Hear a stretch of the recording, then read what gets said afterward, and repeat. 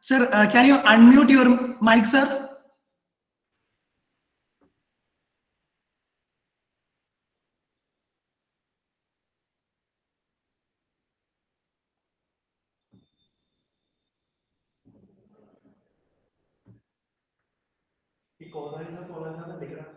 Uh, Kotari, sir, kindly unmute the mic.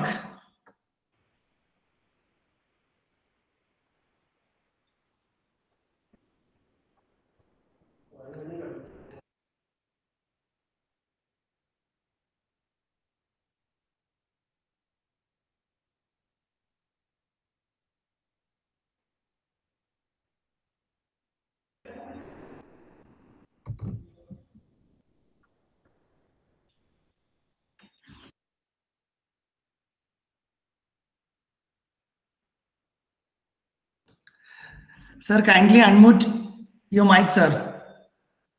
You are not able. Sir, we are not audible, sir. You kindly unmute your mic.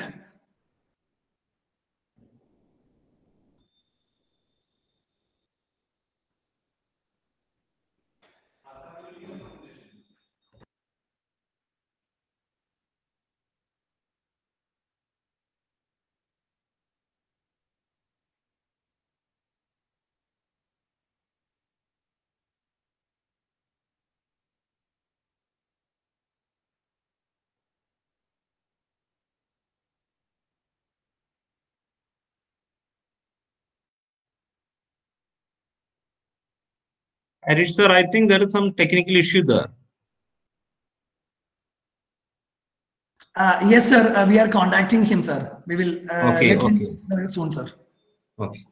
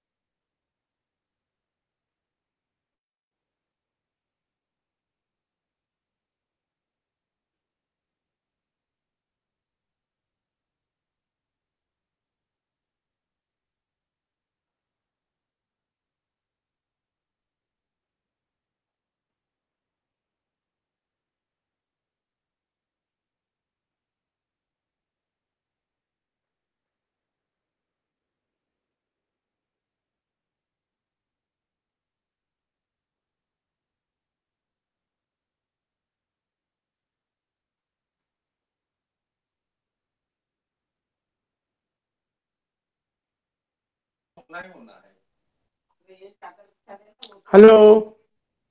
Yes, sir, audible now. Can I start? Can I start? Uh, yes, sir. You are audible now, sir. Can I Shall we start now? proceed? Yes, yes, Hello, can I start? yes, sir. You can start.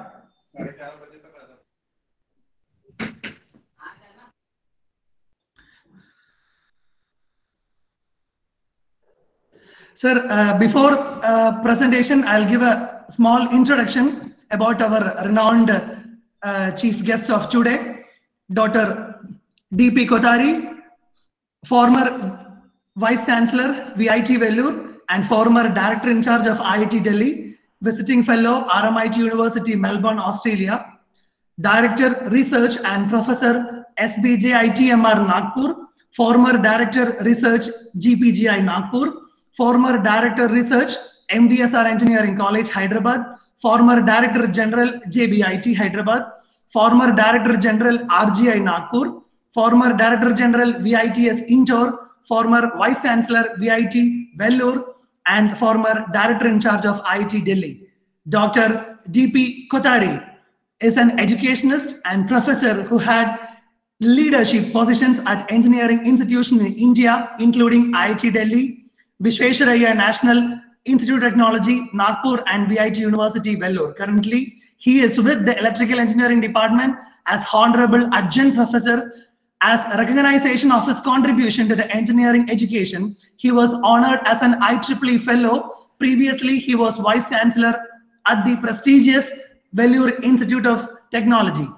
Dr. D.P. Kadari has served as advisor to the Chancellor at VIT University, and prior to that, he was Head Center for Energy Studies at IIT Delhi and Principal Vishweshwara Regional Engineering College, Nagpur. He has also been the Director of IIT Delhi and Deputy Director of IIT Delhi. He is most popularly known for his contribution to the advancements of engineering education in India. He has published and presented over 842 papers in international and national journals and conferences, and he has authored and co-authored 60 books, including Power System Optimization, Modern Power System Analysis, Electrical Machines, Power System Transients, Theory and Problem of Electrical Machines, Renewable Energy Sources, and Emerging Technologies. His research interests include optimal hydrothermal scheduling unit commitment, maintenance scheduling, energy conversion, loss minimization and voltage control, and power quality and energy system planning and modeling. He is currently as an honorary adjunct professor in VIT Nagpur. With this short introduction, I invite Dr. D.P. Kotari for the inaugural plenary lecture. Over to you, sir.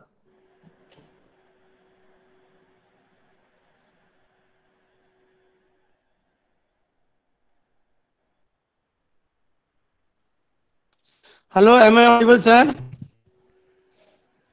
Yes, sir, you are audible. You can start, sir. Audible now? Okay. Yes, sir. Let me start now. So I must thank all of you for giving me the opportunity to talk to you. See, the whole electrical engineering started in 1885, the year in which Indian National Congress Party was born. There was a fellow called Thomas Edison. He gave bulb to the world, first bulb, and then he was the person who was responsible for direct current till 1920. In 1920 came the transformer. So they shifted from DC to AC. And the 15th August 1947, when we got freedom, our whole country had only 1360 megawatt. That is all. And so late Pandit Nehru, the first Prime Minister of India, he started developing country in three directions. One, energy; second, technical education; third was industry. The first industry came, that was the steel industry in the old CP in Barar, that is Bhilai, with USSR help. And the first powerhouse came, that was the Bhakra and Angle in Punjab. That was the Pandit Nehru called it first modern temple of India. And third, he started developing the IIT system. The first IIT came in IIT Kharagpur, and so on. So that is what Pandit Nehru started doing it. Now, let me tell you two more things. The 1947, as I said, only 1360 megawatt. We were the poor country at that time. That is why third world country. What is third world? Third world is three types. One is the fast developing, developing, and underdeveloped. As far as energy is concerned, we are not even fast developing. We are only developing. The reason is we have to become a developed country. And how will we become developed country? We are already developed in five respects. We are the second largest technological and scientific manpower in the world. Wherever I have gone, 39 countries, I found Keralites there and doing very well.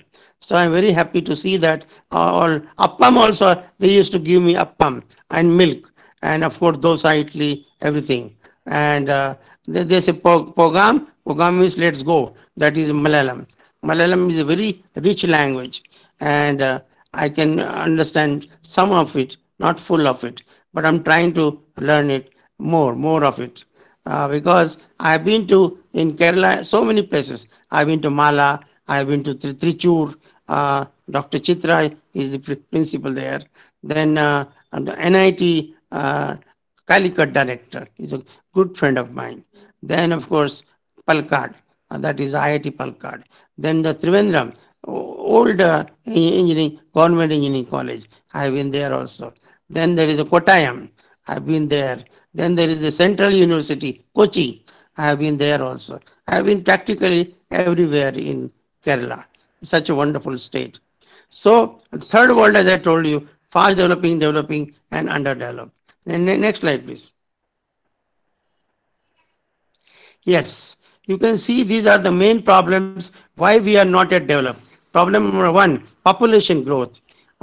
Population is growing exponentially. My request to all of you is to have hum do hamara ek, kindly have only one child. And if it's a girl child, you should celebrate more because girls serve the parents till the end. Boys only serve till they get their wives. So try to get only one child, whether it is a girl child or a boy child, that doesn't matter. Parvaille, parvaledu, parvailla, like that, that is, don't worry about it. Load is also growing exponentially. The time we get up in the morning, then we prepare breakfast, we prepare idli, dosa, chutney, all these things need electricity. Then juicer, all these juicer also needs electricity. Then we have the what you call um, tea maker, coffee maker. Coffee is very popular in South India. So is the tea in the North India. Whether you make tea or coffee, you need electricity. Then we are adding one Australia, four New Zealand every year in our population. We are going to overtake China in few years. I think that is bad news. We should not overtake China. We should overtake China in good things like manufacturing, like education, like electricity, like energy, and we should overtake then the defense. In China, I've been three times. Three wonderful things are there. There, most of the Chinese use cycle. Cycle means they're saving their petrol and diesel. So we should also, use cycles for going one place to another, so that we can save petrol and diesel. Second thing, our breakfast should be a working breakfast, not a sleeping breakfast. Just have one dosa, one idli, one vada, and one coffee. That is enough. Don't take two, three dosas, four, five idlis. No. Don't take sleeping breakfast. Take only working breakfast, so that we are okay. Third thing is China, the working hours are 8 a.m. to 8 p.m., whereas our working hours are 8 a.m. to 4 p.m. or 5 p.m. So our working hours should also be as good as China, so that we can become a developed country soon. The third thing is stable government. Luckily, Kerala has a very stable government. Even the country at the moment is having stable government. So we can plan energy and environment. Resources.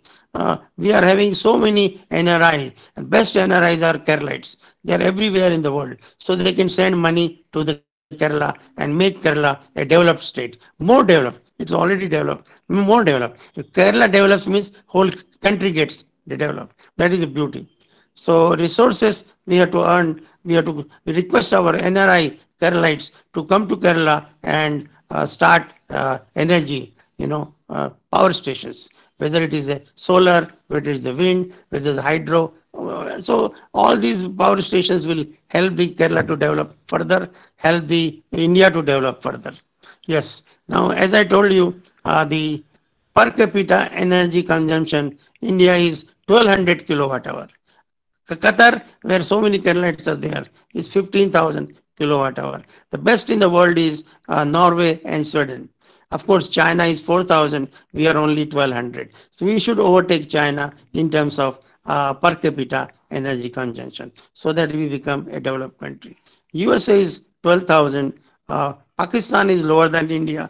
Bangladesh is lower than India. I have been to Pakistan. I have been to Bangladesh. Bangladesh, you can have MOU with Independent University and BUET.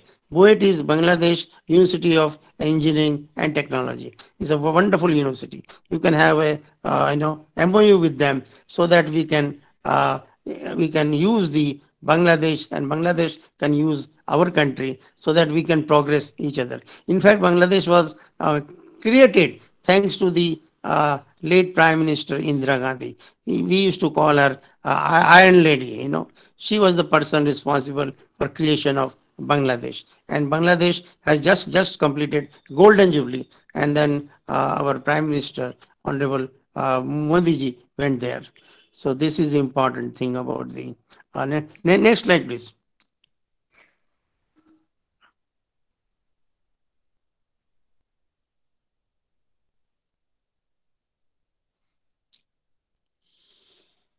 So install capacity at the moment we are 3.71 gigawatt, and we want to make it 5 gigawatt to become a developed country. Energy management is very important. There is a University of Energy Management in Kochi. So there, my request to all of you is, after doing BTech in electrical, please do MBA in energy management so that we can make our country independent as far as energy is concerned.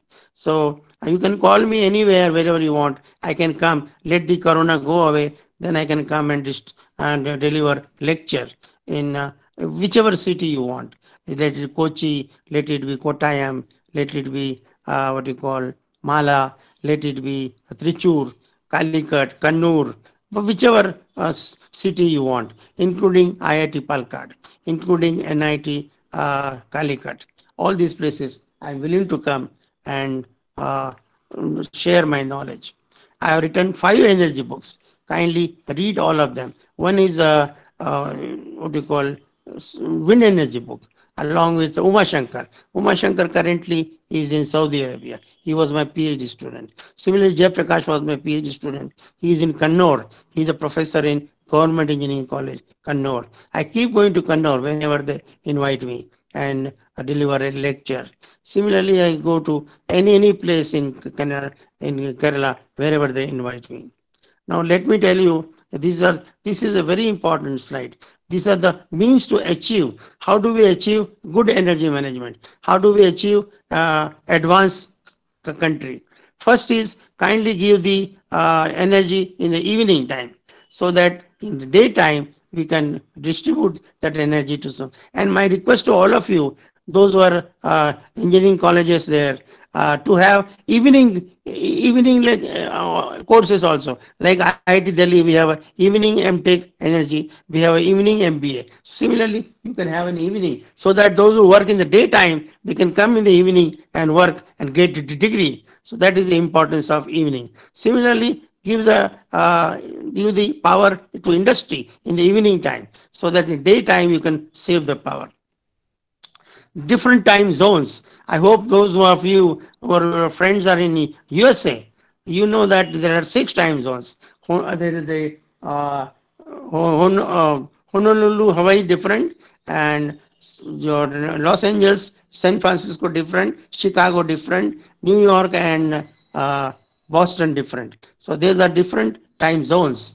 Like your Australia, you have different time zones. That's why when a cricket match is played, you get your what you call commentary at different time. Even India, when it was undivided India, the Pakistan is half an hour behind and Bangladesh is half an hour ahead. So why not divide India into 3 parts? Let Western India can have Pakistan timing and Eastern India can have Bangladesh timing. So the whole country can be divided into 3 parts, so that we can have different time zones and we can save energy. Secondly, where is the second point? You have changed it. Daylight saving. So all of you know, those who are friends in USA, you know that the time difference is there. There's Honolulu time is different, San Francisco, Los Angeles time different, Chicago time different, and your New York and Boston times are different. So when you have to ring your friends in USA, you ring at different time. Similarly, as I told you about the third thing, the staggering of office timing. Some offices start at 6, some at 7, some at 8. So you can prepare your breakfast at different time. So that is the advantage of staggering of office timing. You can save your money. You can be in the, in Kochi, you have the metro train. So you can sit in the Kochi at different time. So that is the advantage of staggering of office timings. Yes, please. Next, please. So as I told you, the power generation is 3 types. One is thermal, hydro, nuclear. All 3 are bad. Why they are bad? Thermal is bad because when you burn the coal, ash is formed. And the ash doesn't mean Ashwara. This ash means rock. Rock is Hindi word. Similarly, Malayalam, you can find out what is ash. So don't throw the ash in Ganga, Yamuna or river. Just throw the ash in the gaddas, the digs in the road, so that your road becomes very smooth. That is the beauty of ash. Ash you can prepare briquette also, the fuel, and you can burn in improved chula so that your Keralite ladies don't spoil their eyesight. Next thing what you can do is your uh, when you burn the coal, you get NOx, SO2, and SOx. All these called greenhouse gases. These gases are harmful for the human beings as well as for the buildings. So what you do, and that's why in electrical engineering now, four topics are very important. Emission dispatch, how to minimize these gases so that we can have less pollution and the sea level doesn't go up. If sea level goes up, tomorrow there may not be Chennai, there may not be Mumbai, there may not be Sri Lanka. We don't want that to happen. We don't. We want all these cities, all these countries be there so that we can progress. So that is why the greenhouse gases should be minimized. Similarly, economic dispatch, the coal should be used such a way that our fuel cost is minimum. Third thing which we want is electric vehicles. Now, future is electric cars, not petrol car or diesel car. The best electric car today is a Hyundai.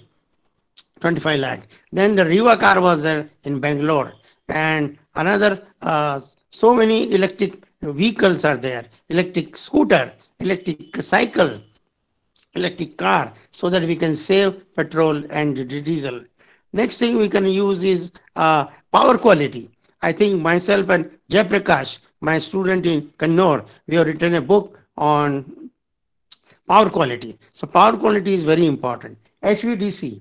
Similarly, Kerala has thorium, 420,000 tons of thorium. Thorium can be used to generate nuclear power by using fast breeder reactor. That's why Kerala has a lot of nuclear power. So this is the what you call the your installed capacity is there. Now hydro is there. A lot of hydro is there in Kerala. We have five types of hydro. We have the nano hydro, pico hydro, micro hydro, mini hydro, small hydro. All these hydro will not have any gestation period more than a year. The highest hydropower plant in India is Terry, where I am chairman, board of governor, 13,000 megawatt. Kerala is full of hydropower. Nuclear. Nuclear is good provided we don't have the radioactivity. So that we have to minimize so that our human beings are safe, our buildings are safe. And first, first nuclear power came in Tarapur, 1969, thanks to the Dr. Bhabha and Dr. Pandit Nehru. Pandit Nehru died on 27 May 1964. Bhabha died in an air accident, but the plant came. And second plant came to Kota, which is the coaching capital of India. Hello.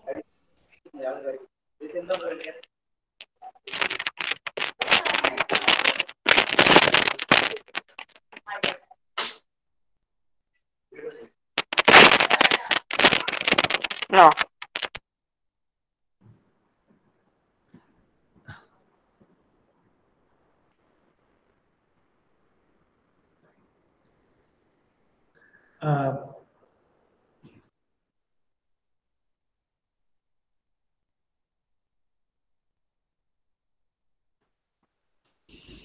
Thank you, Professor, for the enlightening session. Yazin? Yes, am I audible? Yeah, yes, you can take over the session. Next, we invite Dr. Babak Ansari, Department of Mechanical Engineering and Integrated Nanosystems Development Institute, Pruitt School of Engineering and Technology, Indiana University, Pruitt University, Indianapolis, USA. Dr. Babak Ansari received his PhD at Drexel University in 2014 in the Materials Science and Engineering Department, the birthplace of magazines before joining the Pruitt School of Engineering and Technology. He was a research assistant professor at the AJ. Dr. Ansori's current research focuses on the synthesis and characterizations of novel enzymes and their metal and ceramic composites. He is one of the top 5 trending authors in the field of material science and nanotechnology in the world, and among the global highly cited researchers 2019 and 2020, recognized by the Web of Science. Dr. Ansari has received several national and international awards and recognitions for his research and artistic way of presenting science, including NSF Science Virtualization Challenge in 2011 and 2013. Diamond ranking of ACES Graduate Excellence in the Material Science in 2012, Materials Research Society Postdoctoral Award in 2016, and Emerging Leaders of 2020 by Journal of Physics Considered Matter. He is currently one of the chair of the Early Career Professionals Subcommittee of the Materials Research Society. Sir, now I request you to address the gathering. Thank you for the introduction. Before I start, I just want to make sure that, can you see my screen? Yes, sir. Yes, Your sir. screen is visible. Your screen is visible. Okay. All right. Perfect. Thank you so much for the introduction, and thanks for the organizing committee for putting this very exciting conference together, and specifically Dr. Rajesh CR for inviting me to this conference. Today, I'm going to talk about the large family of two-dimensional materials that called MXenes. And before I start, we all know that the pandemic has brought a lot of challenges to the world. But at least one thing that we realize is that the distance is no longer an issue. Right now, I am located in state of Indiana in the US and in the city of Indianapolis, and my time is 12:30 a.m. So after I give this talk, you will continue and you have your work day, and then I will go to bed because it is after midnight. So before I start, I just want to give you a little bit of background about my university and where I'm located right now. So as I said, I'm in Indiana, which is in Midwest. This region of the US is called Midwest. And the city of Indianapolis, these are a few pictures that if you are into sport cars, every year there are a lot of competition, and one of them is Indy 500, which is every year in Indianapolis, and hopefully this year will continue. And so about the university is in the city of Indianapolis, and it is called Indiana University Purdue University. And we have degrees, bachelor's, master's, and PhD, and they're all from Purdue University. My department is mechanical and energy engineering, which is a very unique combination. We give degrees in mechanical engineering as well as in energy engineering. So you can have your bachelor as an engineering in energy. And we welcome students from many universities in India to come for a semester of visit for a non-degree student to come and explore the environment and be a visiting student. And we offer several generous scholarship as well. And we also have a lot of international students in our university. We have a lot of Indian students that they do undergraduate, they get bachelor's, they do master's, and PhD students that we have in our department and in our university. Now, the technical part of this talk. So one of the track of this conference is material science. But the question is, why even do we care about novel materials? Well, the very reason that right now we are making this conference virtually online, and I'm far away from where you are, and we are still communicating, is because of novel nanomaterials. Without nanomaterials, we could not have all these technologies. In all of our cell phones, computers, we have billions of transistors. They're all made of nanomaterials. Now, moving forward for another 10 years of technology advancement, we need novel materials that maybe even we haven't thought about yet to get to that advancement. And this is the focus of this talk. One of the novel materials that the past 15 years was the focus of many scientists was called two-dimensional materials.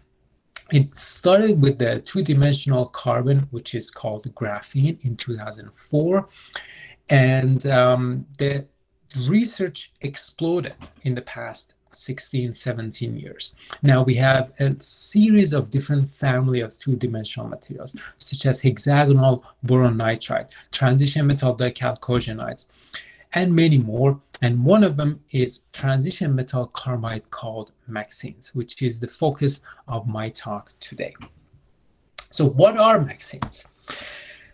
Well, we call them MXenes because of the M and X. M is a metal. It is an early transition metal, such as titanium, vanadium, niobium, on the left-hand side of the periodic table in the transition metal region. And X is either carbon or nitrogen. We can have 4 different types of MXenes. In each of these, if you look carefully, we have 2 layers of a transition metal that is covering a layer of X, which is carbon and nitrogen. So imagine we have a layer of carbon, and then we have a layer of a metal above and the bottom. So these are all spheres representing atoms. We're looking at the schematic of atoms. So we're talking about a material that it is only 5 atomic layer thick. Now, because we can have 2 layers of carbon and 3 layers of transition metal and increase that. Because we have transition metal on the surface, always the surface of these MXenes, they have surface termination. By that, I mean, because we have metal without having the full bonding, so it doesn't satisfy all the valence electron, so it will bond to whatever is available in the environment. Oxygen is one of them. So oxygen is one of the surface termination, the yellow atoms that we are showing here. It can be also hydroxyl because humidity is everywhere. So you can have OH group on the surface, or it can be fluorine and chlorine. MXenes started in 2011. And in 10 years, we went from no composition ever made to more than 30 different composition made for MXenes, and with a lot more possibility that we are exploring. Now, the first thing you might ask is, how do we make these nanomaterials? So the synthesis of MXenes starts from a precursor. By that I mean, imagine you have carbide powder. Carbide powders are usually grayish black color, and we have a type of a ternary carbide that is called max phases. And we have these in different forms of 2, 3, 4, or 5 layers of transition metal, and then we can selectively exfoliate these and to make them very thin to become a 2D material. How do we make a max phase? So first we need to make the precursor. To make this precursor for MXenes, the first thing we do is to mix the elemental powder. For example, if you're going to make a titanium containing MXene, first we need to make a titanium aluminum. So aluminum is more of a sacrificial. We're going to add it to make it layer structure. Then later on, we are going to remove it. That I will explain it in a minute. So we are going to add, for example, 3 moles of titanium, 1 mole roughly of aluminum, 2 moles of carbon. We mix these together. Then we put it in a controlled environment. By that, I mean, for example, a tube furnace or a vacuum furnace, and heat it up to a certain temperature. For example, for this certain composition, it is 1400 degrees Celsius. for 2 hours, hold it for 2 hours, and then we cool it down. By just ramping it up to a certain temperature, everything will react and it will form a layered structure. So this is all done by thermodynamics. So we just heat it up, it will react, all these elements will react and form the desired phase. There are more than 100 different of these layered structure. In all of these, if you look carefully, we have this MXene layer that they're all bonded with a layer of aluminum, for example, or other A group elements. The A group elements can be aluminum, silicon, germanium, gallium, and others. So we have this layered structure. Now, by putting these into a very selective etching acid, for example, hydrofluoric acid, hydrofluoric acid will selectively attack aluminum layers, these red layers, and remove those, dissolve those in the acid, and what we remain with is these transition metal and carbon layers. By doing that, then they will get surface termination because I just explained the metals will bond to whatever is available in the environment. And then we can turn from something which is bulk and gray-black to something that has the same color, but now it has open structure. So we are opening the structure, ready for full delamination to turn into single flakes. So by just mechanical agitation, such as manual shaking, so for example, if you have this solution, if we put it in a shaker or even shake it manually, we can separate these flakes of transition metals to individual two-dimensional flakes that they're only 1 nanometer thick and they have a lateral size of few hundred nanometers to few microns. Now we're talking about novel advanced manufacturing. So we have the nanomaterial, but if we cannot make it in large quantity, it will not really help the advancement of technology. And so we need something that we can scale it up. For MXenes, one of the major advantage of this 2D materials is that it is scalable.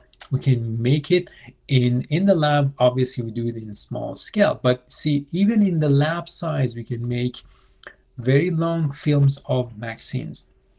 We can have the ink and we can spray it, we can deposit it to make a film, a flexible film.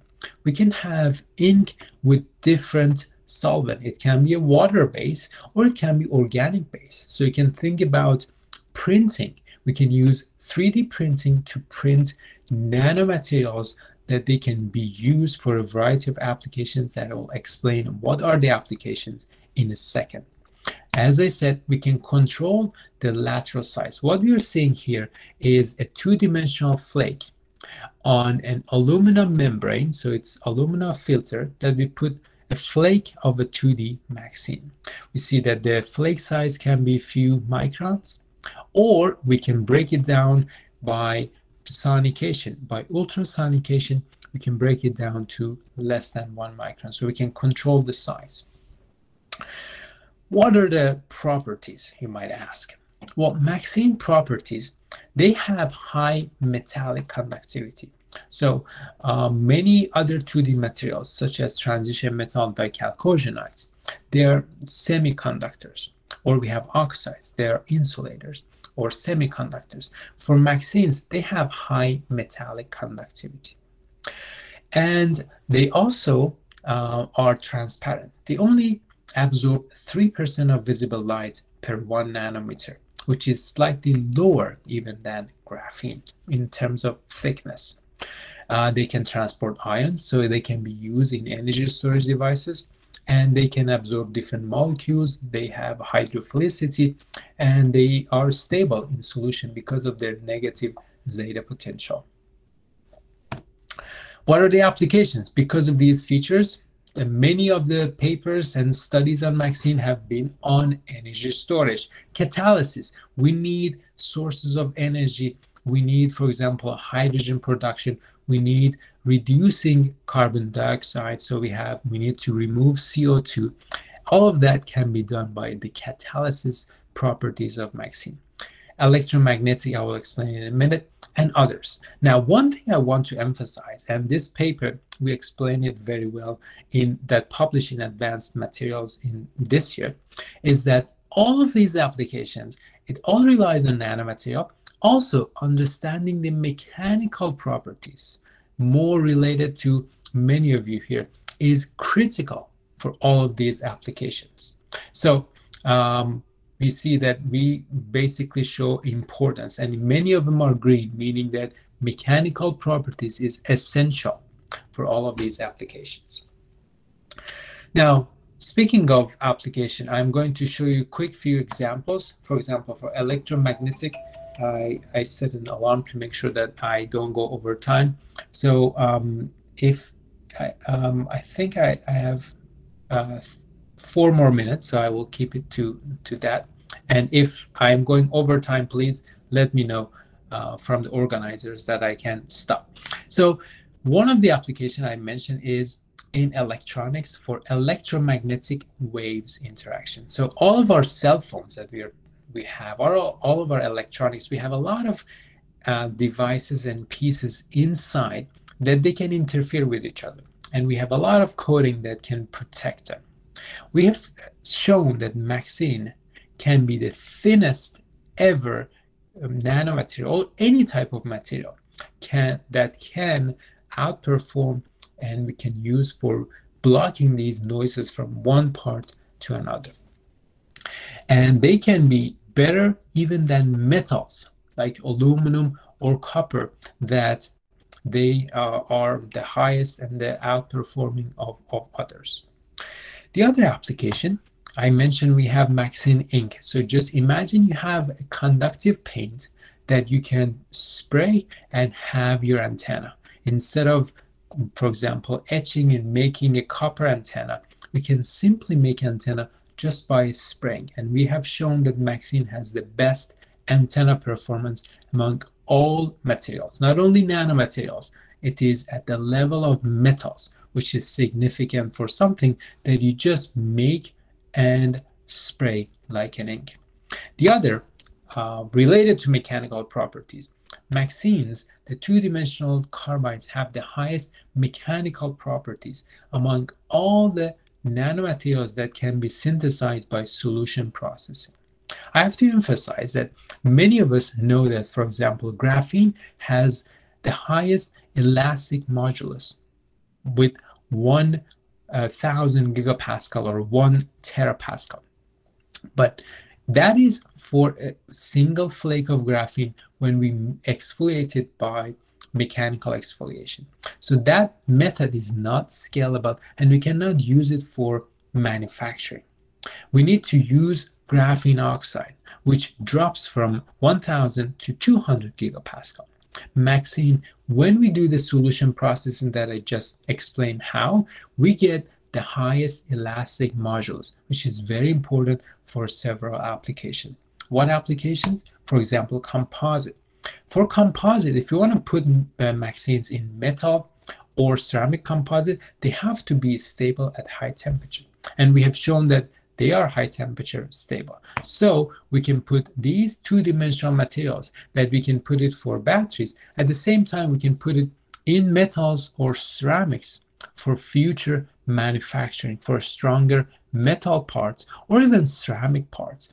For example, for a space shuttle, all of the space exploration that we have ahead of us, we want to go to different places, Moon, Mars, all of that. We want to have reusable space shuttles. For re-entry cones, we need to have something sustainable, and MXene can be used for those to improve the properties, improve the fracture toughness of these ultra high temperature materials.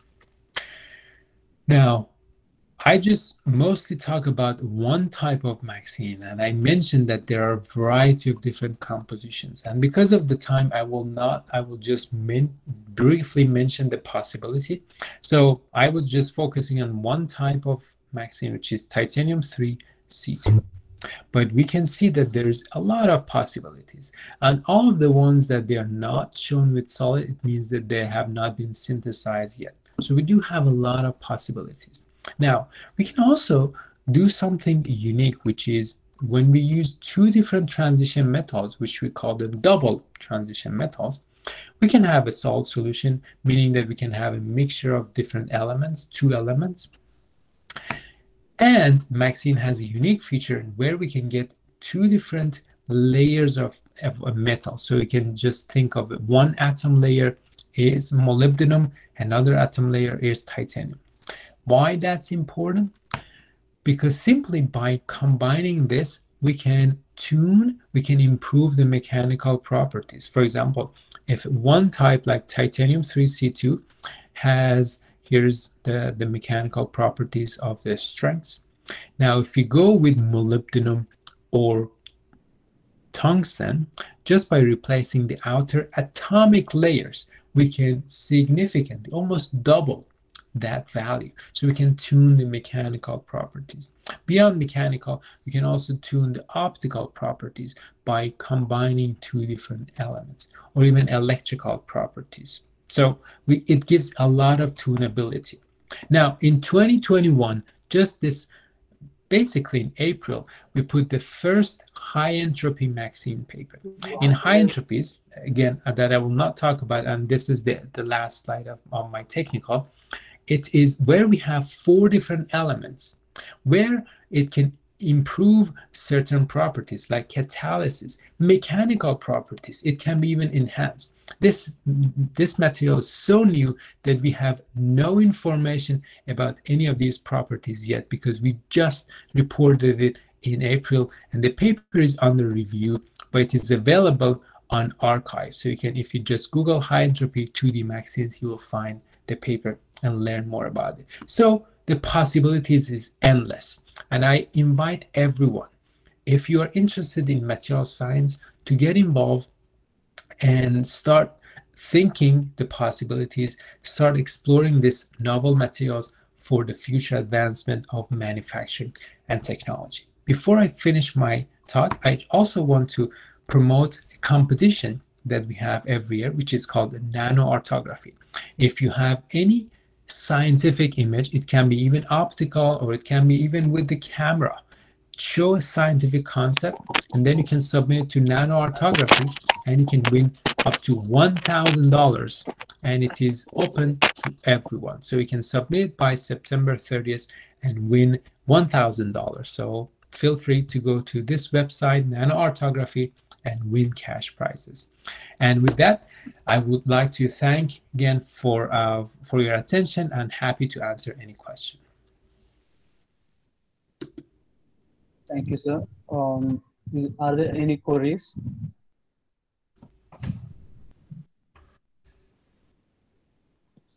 Hello, sir. Can you comment on the 3D printability of these Maxines? Sure. Yes. So I stopped sharing the screen. So I showed we have Maxine ink, right? And that Maxine ink, we can control the concentration. So it can be, for example, 1 gram per liter of water, which is not 3D printer. It's just more of an ink, more of a paint. But we can increase that to having about 60 or 30 gram per liter, or we say 30 milligrams per milliliters. And that is a solution that becomes like a paste. And that there are papers already published that show that you can easily use that and 3D print different patterns. For example, it can be used for micro supercapacitors for small energy storage devices. Or potentially, we can combine Maxine with polymers, which already is done, or even use Maxine for 3D printing metals and ceramics by at the same time improving their properties, such as conductivity, electrical conductivity, mechanical properties, and all of that. Okay, thank you, sir. Sure, you're welcome. Thank you, sir. Thank you for your informative speech.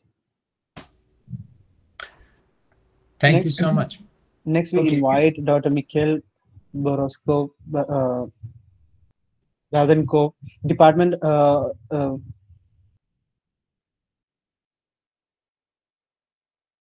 So, am I audible? Yes, you're audible. Next, we invite Dr. Mikhail Davenkov, who is going to give a keynote lecture on tensile and compressive spring stiffness under various loading. Is also a Department of Theoretical and Applied Mechanics, Peter and St. Petersburg Polytechnic University, St. Petersburg, Russia.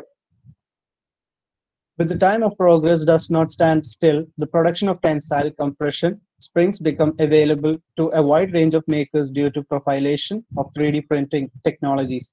Depending on the needs of manufacturer and the raw material can vary. The springs can have different configuration and coil from a variety of bar shapes.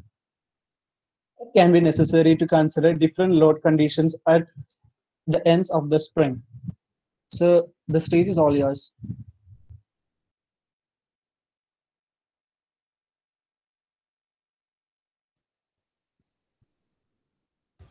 So Hi everyone.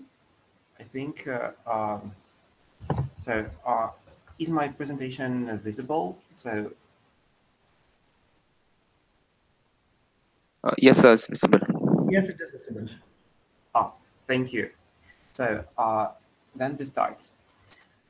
Okay, my name is Mikhail Babinkov. I'm from St. Petersburg, and this work we have done together with my coworker Daria Bolhoshina. So it is about the coiled springs and their stiffnesses. So we are planning to re-evaluate, to revisit known formulas provided by textbooks. So, and see whether they are applicable to the uh, modern approximations to in contemporary designs. To switch to the next slide, yes. I'm from St. Petersburg, so you can see this tiny dots on the map, so it's far, far away, and we have like 8 a.m. in the morning, so it's not that early here. So let's move towards the main topic of the presentation. I'll try to be short. So we are living in 3D printing era when everyone can print whatever he or she wants to, actually. So, and there are lots of uh, there are great variety of different tensile elements that can be stretched and can serve as the springs for your design, for your work. They have a particular application in medicine. Uh, for example, it is very convenient if you have 3D printing machine, so you can model the spring of your own design and instantly print it. But very famous formula that gives you the estimation of its stiffness sometimes can fail, mostly because it lacks lots of mechanical constants. Of course, there are a variety of different formulas in different textbooks, but let's be honest. All the springs that were made up to the time are standard springs. So if you do have imagination, probably you will somehow create something more uh,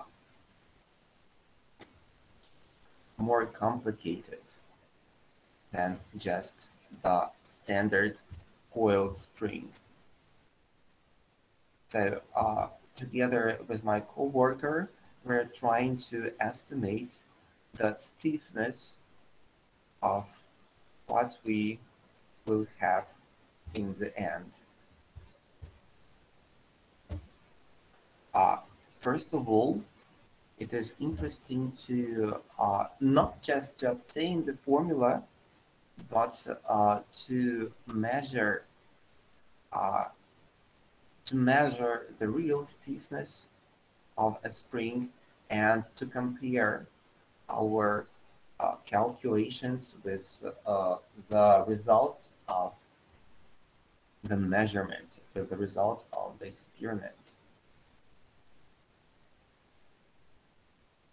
These are examples of how actually we can measure the stiffness. So the very first and simple method is just to press on the spring to register the pressure and elongation and deformation of the spring, and then recalculate the stiffness. Another less obvious method allowing us to evaluate the spring stiffness is dynamical methods.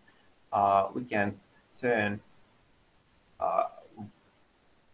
we can attach the spring to the vibro stand and find its first eigenfrequency, which allows us to calculate its stiffness knowing the mass of an object. So in our work, we produce all the types of experiments. So here we have some examples of 3D printed coils. So they can be tested on the tensile stress, tensile stretching, and rotation. So also we do numerical check.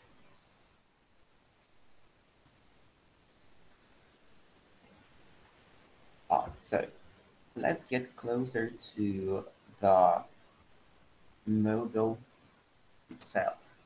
So if we elongate the coiled spring along its axis of symmetry by a force applied parallel to its axis of symmetry, we're going to have just slightly longer spring in the end, but we need to specify boundary conditions. Actually, we need to think about boundary conditions at the both ends of the rod, which makes our springs, which makes our coils actually. So we need to think about it because in different applications we're going to have different boundary conditions. So in this simplistic example, we use standard boundary conditions when rotations are prohibited at the both ends of the spring. So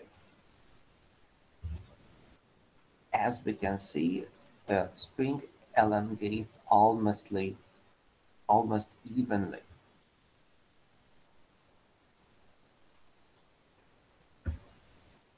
Using the rod's theory, one can easily calculate the more precise formula just by giving the geometry of the curved rod and knowing its Young's modulus and shear modulus of the material it is made of. So we can clearly see that rod theory provides more precise results regarding also the spring step, which lacks in the standard formula, and also it gives us dependence on the Young's modulus. It is very important because in a standard coil spring, it is supposed that the rod only rotates around its axis. But in real life, for real materials, it can be not an option, actually. So the handmade spring can demonstrate a very different behavior. So, and this formula is capable of producing precise results in such a case. So we have two possibilities. When you stretch the spring, the rod just rotates around its axis. So it's and another possibility, the rod bends. So we have two types of stiffnesses: the bending stiffness and rotational stiffness of the rod, which results into the overall formula giving us the stiffness of the spring.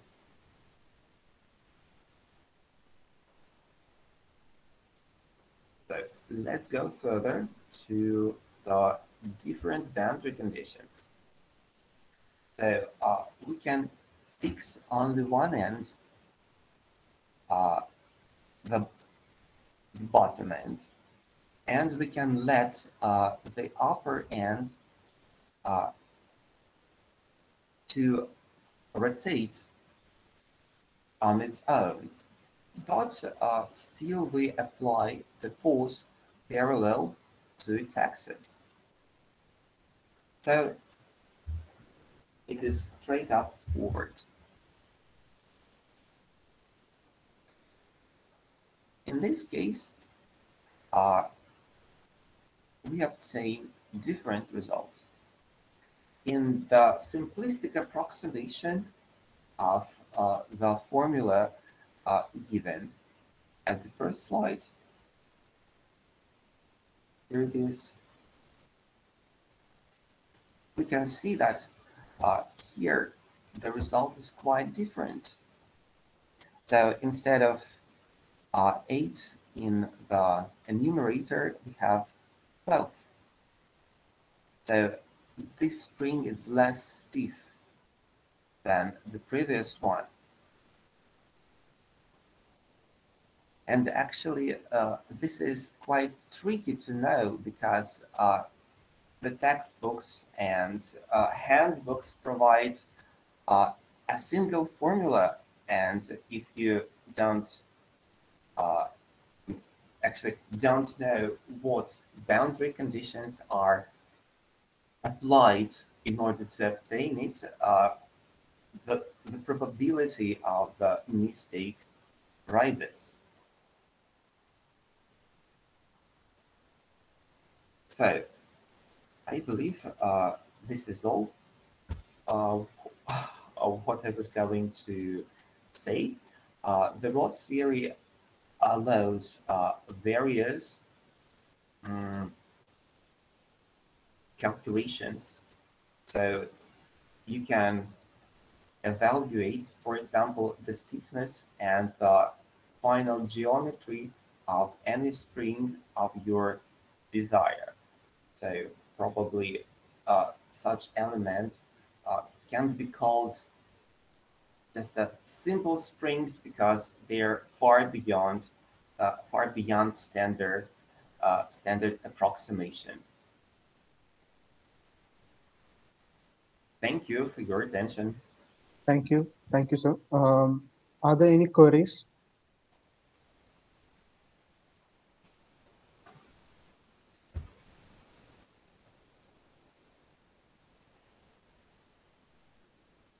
Well, thank you for your informative speech, sir.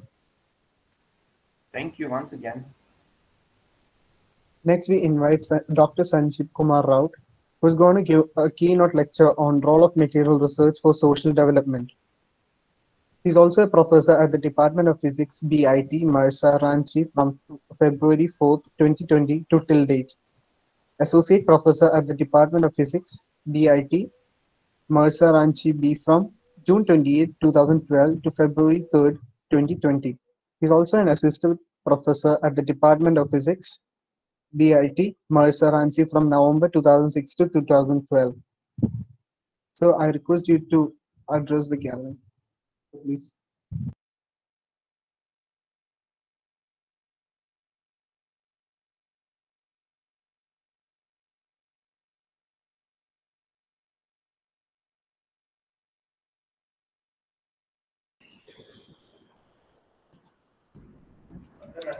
Hello. Our resource person will join in two minutes. Okay, sir.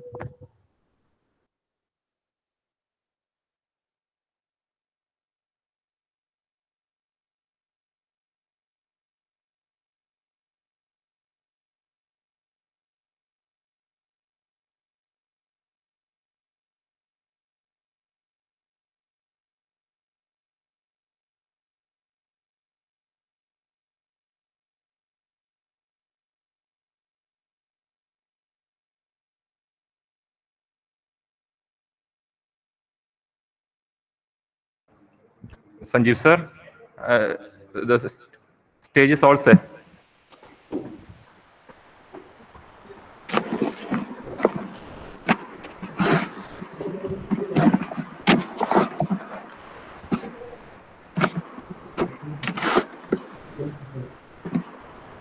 Good morning, everyone. This is Professor Raut.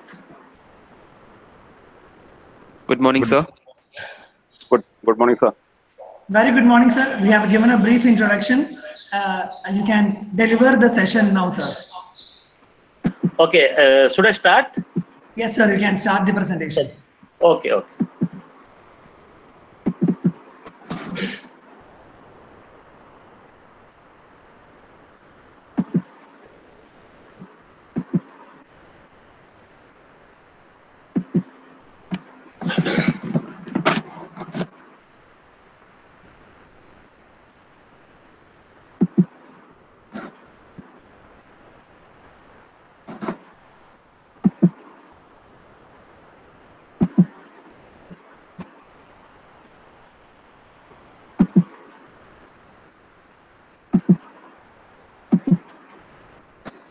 Yes, is my presentation visible?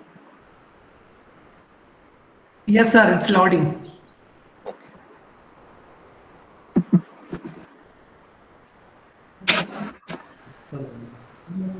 Okay, at the outset, I thank the organizer for giving me a chance to speak before you about the role of material research for social development.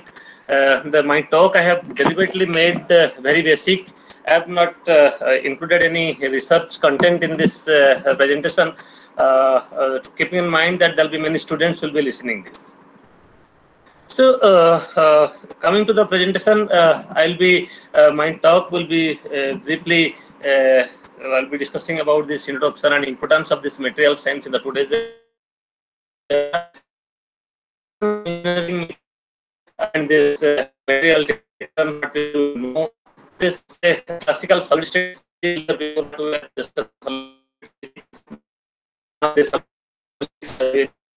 changed into modern physics. I'll give a brief glimpse about our research outcome about this dielectric, ferroelectric, and their application for the social development, particularly for energy harvesting and solid oxide fuel cell energy material kind of things. So in this way, I'll conclude. So to start with, I'll show you these two pictures. So I'm sure that all the audience must have seen these two pictures. The first picture shows, everybody know what the first picture is. The first picture is the picture of the Titanic, the ship, the Titanic. The Titanic, coming to this role of the material research, I will start with this movie. Sanjeev sir? Yes. Sir, your presentation hasn't been loaded. Is not been loaded? We can see the, not the slideshow. You cannot see the slideshow? Why? Yes. Okay, I'll start again.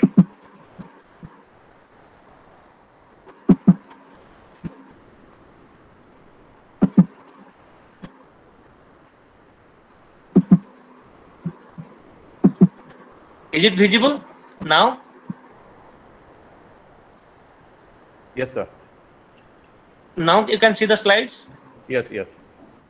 Now I can change it? Yes, sir. Okay. Yes. As I was studying, so these two picture, the first picture is everybody seen the movie The Titanic. The second one is the famous astronaut, this is Kalpana Chawla, everybody know. So starting with this role of material research, I'll start with this movie, saying the Titanic. As everybody know that the ship maker of the Titanic, at that time he was claiming that a needle or pin may sink in the water, but the Titanic will never sink. But you know what happened to the fate of this Titanic? Even it cannot complete its first journey. So why it happened so? It is not that the quality of the steel used in that Titanic ship was of poor quality or there was any engineering failure. So at that time, it was not the case. So it was good quality steel are used and properly engineered. It's a very big ship. The claim was proper, but the thing is that it is not. It also not that the manufacturer was not aware that there will be a iceberg when it will be coming from moving in a sea. Everything was known to him. Definitely there will be iceberg, but there will be like mountain-like things may come in the way, so which the ship may collide with that. So these things was also known to him. So its property was studied. So he had made this and claimed that a needle may sink, but Titanic will not sink. But what happens? So why it happens? So at sub-zero temperature, the material property get changed so that it become brittle. So at that time when it collide with the iceberg, it break. So coming to the second picture, I will show that this second picture is shown with the Kalpana Chawla. Here she had completed his first journey to the space, and the second journey she could not complete. So why it happened? So the cause of accident was due to a hole in one of the shuttle's wing when it was moving up, taking up. During launch, insulation had broken off and damaged the thermal protection of the system of the shuttle wing. As the shuttle passed through the atmosphere when it is coming down, when it is passed through the atmosphere, hot gas stream into the wing, making the sensors failure. The spaceship depressurized, killing the crew in less than a minute. So why it happened? So it's not that it was not known. So at that time, the insulation material was used. It made the engineering failure. So at that time, it's this kind of effect happened. So it's a very sad image of this all 6 crew member was there. So that means I want to say this all this development starting from this Titanic and this now the modern space shuttles are developed depending upon the requirement. It is not that this requirement came in this era. This requirement was in the earlier also. So basically, I'm showing this is the basically how this historical development of material takes place as per the requirement.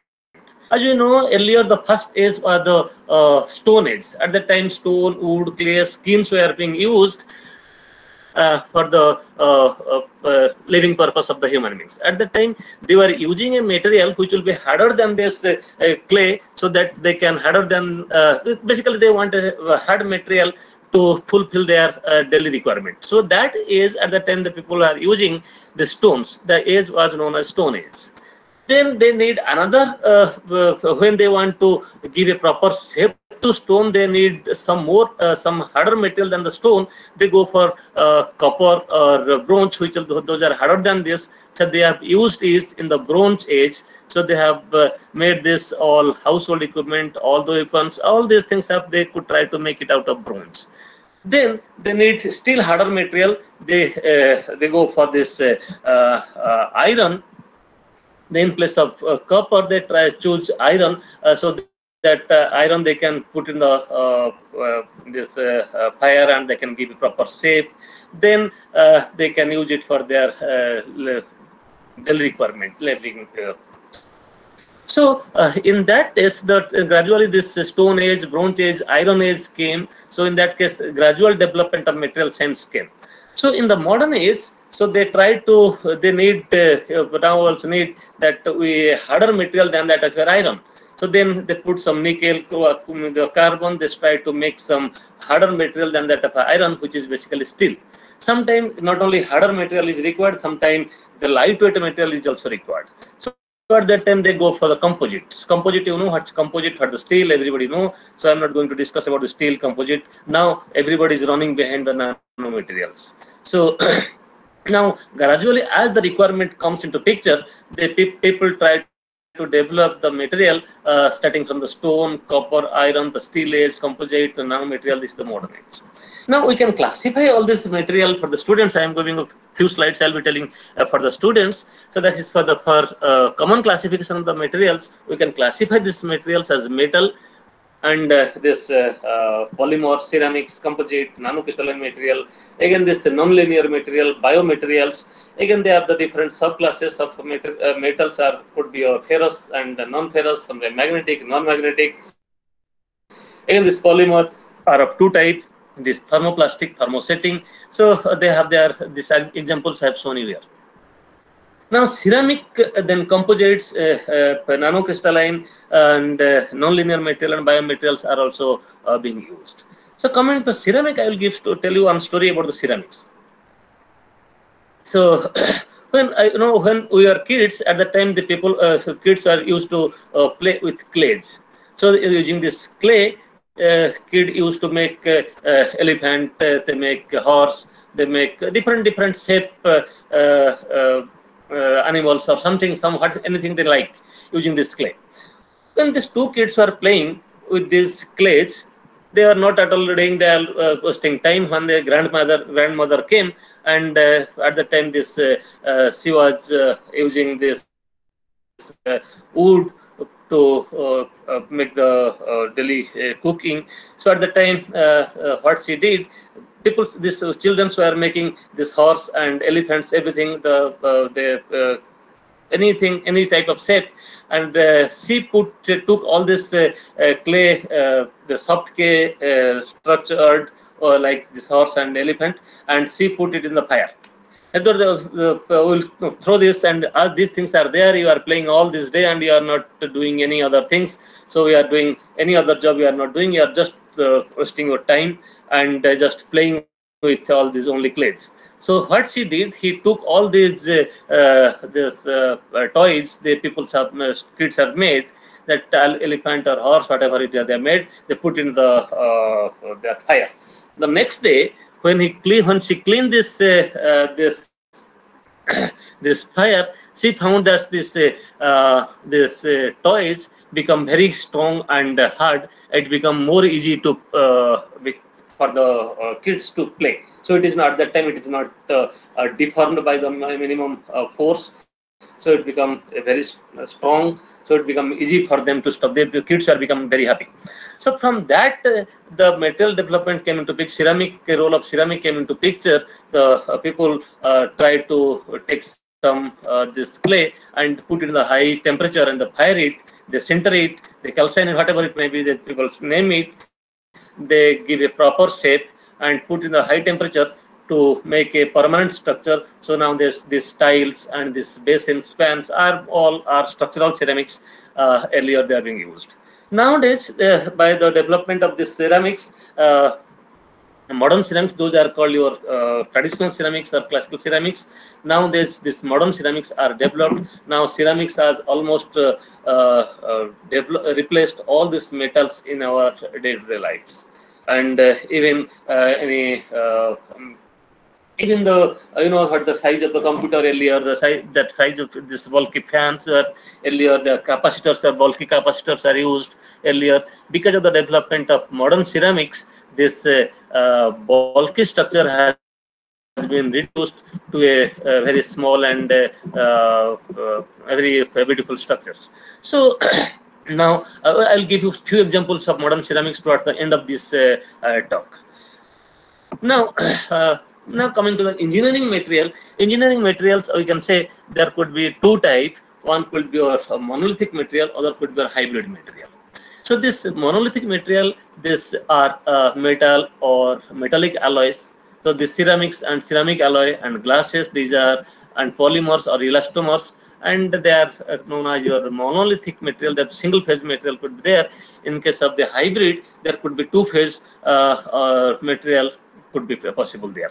In composite, I can say this in monolithic alloy, this 1 + 1 will be 2, but in case of hybrid or composite kind of material, this 1 + 1 is basically 11. The 2 + 2, two materials will remain there. Two different phases will be present there, but effective property of the two different material will be increased by many folds. So it's like in 11, the two ones are there, but it is not 2 nor it is 1, it is basically 11. So similarly, we can class this as composites are there will be two or more solid components, usually in matrix, other it's called your reinforcement. If people know better, the sandwich structure, the composite could be of different type. It could be sandwich structure material on the surface, and material on the core will be different, or lattice structure. Typically, this combination of material and space, the lattice structure there. The segments are there. Segment structure are divided in 1-dimensional, 2-dimensional, 3-dimensional also. They may consist of 1 or 2 materials in this. So based on the morphology and the reinforcement, the particle reinforced, when it is calling particle reinforced, we can say zero dimensional, and when we are reinforcing with a fiber, we say it's a 1-dimensional, or once we are going for the laminate, we can say it's a 2-dimensional structure in this hybrid. So coming to this property, why we need this kind of different type of material, why we want different types of material, what the different combination, different orientation, why all this we need. These are basically want to understand what determines the properties of the material. The property of material are basically determined by two important characteristics. Those are called your atomic structure, or is called electromagnetic structure. So atomic structure,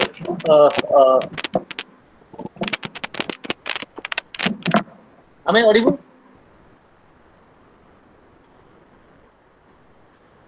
Can you hear me? Yes. Okay. So this atomic structure and electromagnetic structure. This atomic structure, I will show you how this atomic structure, in addition to that atomic and electromagnetic structure, there are some other structures we are keen on this. They are called your microstructure. They are basically microstructure sensitive properties are stress, yield stress, hardness, magnetic coercibility, and microstructure insensitive property are your theoretical density, elastic modulus. Theoretical density depends upon the crystal structure. Elastic modulus depends upon the inherent property of the material. These are the microstructure insensitive property, and there are some microstructure sensitive property, and that will be discussed. Coming to the classification of this material on the crystal structure, we can classify all this material on 32 crystal class or point group, out of which there are 11 centrosymmetric and 21 are non-centrosymmetric. So when these are non-centrosymmetric, these non-centrosymmetric materials are comes under ferroelectric, piezoelectric, dielectric, and pyroelectric property are observed in these 21 non-centrosymmetric materials. Out of this 21 non-centrosymmetric, one is cubic, but sometimes these cubic materials are also dielectric and they have also ferroelectric property. So, but the 11 centrosymmetric material, they cannot possess any polar property and they are basically paraelectric. So this ferroelectric, piezoelectric property comes under this dielectric, or broadly you can say the dielectric. They can this ferroelectric, all ferroelectric materials are pyroelectric, all these pyroelectric materials are piezoelectric, all these piezoelectric material can be served as your dielectrics and so on. Coming to this electronic classification of this material, this effective bonding property could be is important. This bond decides the material's property. If there'll be covalent bonding and the bond energy in this range, so the material become hard. The melting point is high, and the hardness or ductility hardness is poor. Then electrical conductivity is low. For example, we have the diamond, graphite, silicon, germanium. They are all covalently crystalline, but they are hard, but ductility is poor. Coming to ionic crystal, where this bond energy lies between 5 to 15 electron volt, their electrical conductivity is low. There's some metallics, their bond energy lies between 0.5 to 8. Their electrical conductivity is high. So then van der Waals bonds are there. They are 0.05 to 0.05.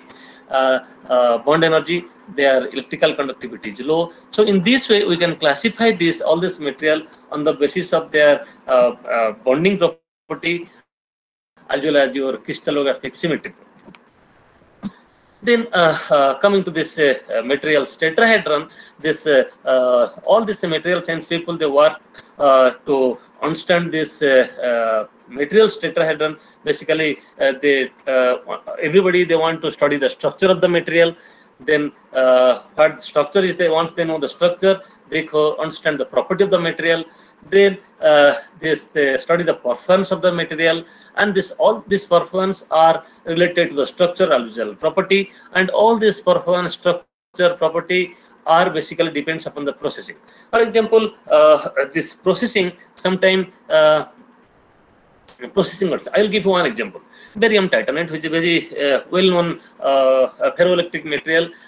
It is at room temperature. This is tetragonal, and C by A ratio, as per the crystallographic symmetry, C by A ratio is 1.08 or 1.06.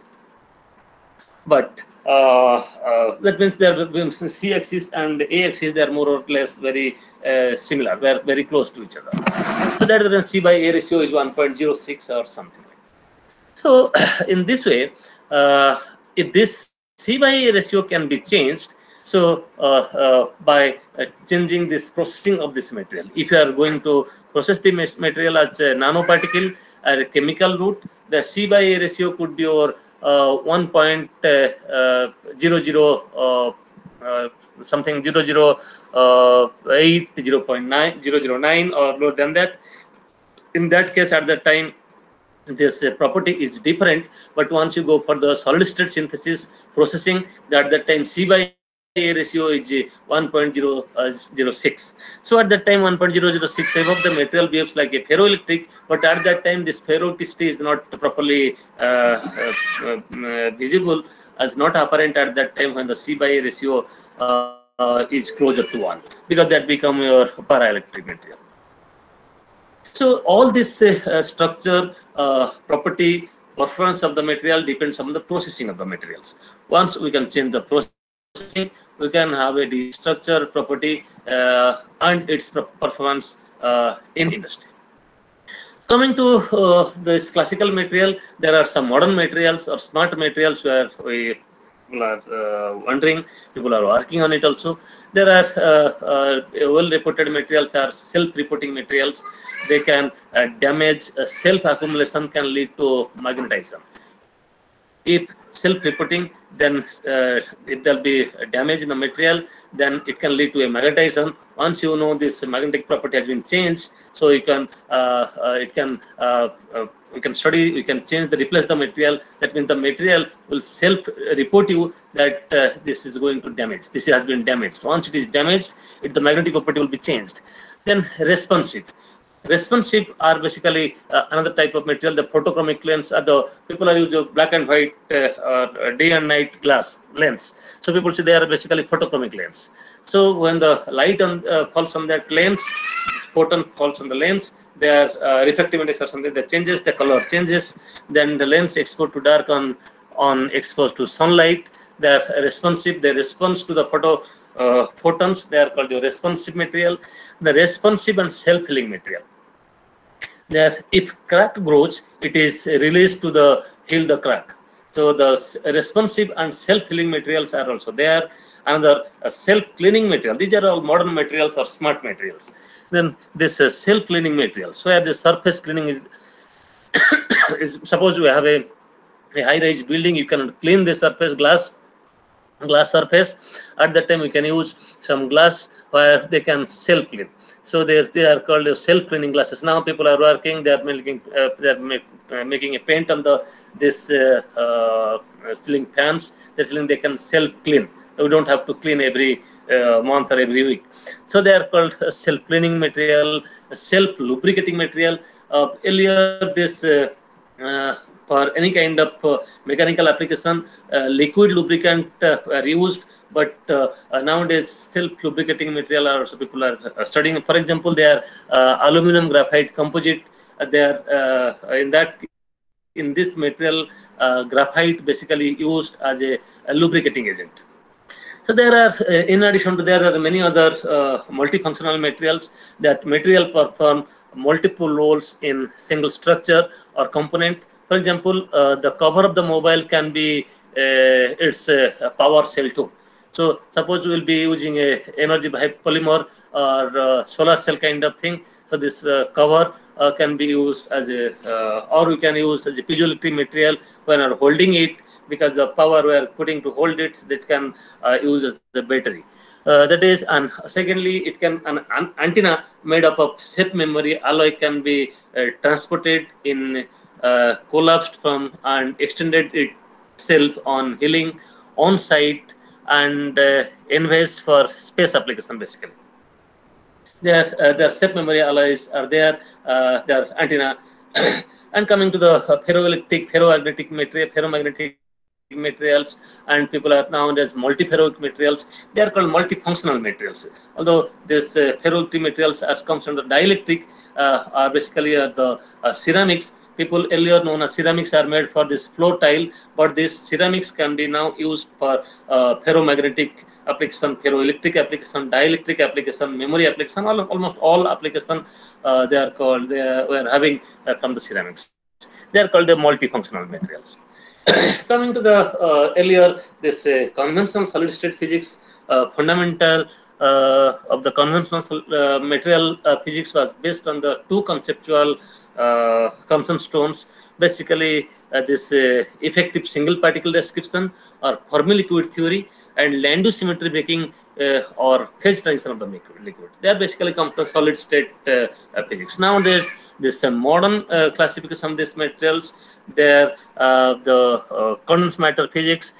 We can in this condensed matter physics, everything is being studied. Advanced materials, then strongly correlated electronic system, topological quantum field theory, spin liquid, quantum computation and information are being studied on materials, laser cooled atom, optical lattices, nanoscience and nanotechnology, then spintonics, biophysics. All this material, all this field of research comes from the condensed matter physics or material science, where role of materials is of prime importance. The development of this society is merely depends upon the development of the materials. So that's the reason for the energy research, people need a material which can, for vibrational energy harvester, they need a high visuality material. For a solar cell application, they need a good solar efficient material. For then topological, there are many things, CMOS application, beyond CMOS application, single transistor application, the spintonics, they need materials having magnetic spin. Then colloidal magnetoresistance, they need the material which having a high magnetic field. Starting from your ESR, EMR, all these devices, they need some material of improved property for their betterment. Now, as I promised, I will tell you about this development of the dielectrics. Not that only these things are only Stone Age, Bronze Age are there, and we are happy up to this steel age and composite development or the nanoparticle, but this dielectrics or insulators and ceramics are also contributing. Development of this modern dielectrics are also contributing towards the social development. Now, in the ancient time, this in 1745, the first capacitor was basically constructed by these two scientists, Quinas and Moskenborg, and this capacitor was known as a Lendenjar. So, this was a very big size at that time. Actually, I forgot to put the picture. Okay, so at the very big size at that time, when the capacitor was a very big size, what will be the size of your mobile phone? Mobile phone will be of a table size. So your computer could be of a room size. At that time, this was there. By the development of this Faraday studied this insulation material, they name it as a dielectric. And the middle of 1860s, the Maxwell unified this electromagnetic phenomena in dielectrics, that refractive index and permittivity are related like this. Epsilon with the permittivity is equal to square of the refractive index. After this, many theory came. This Hertz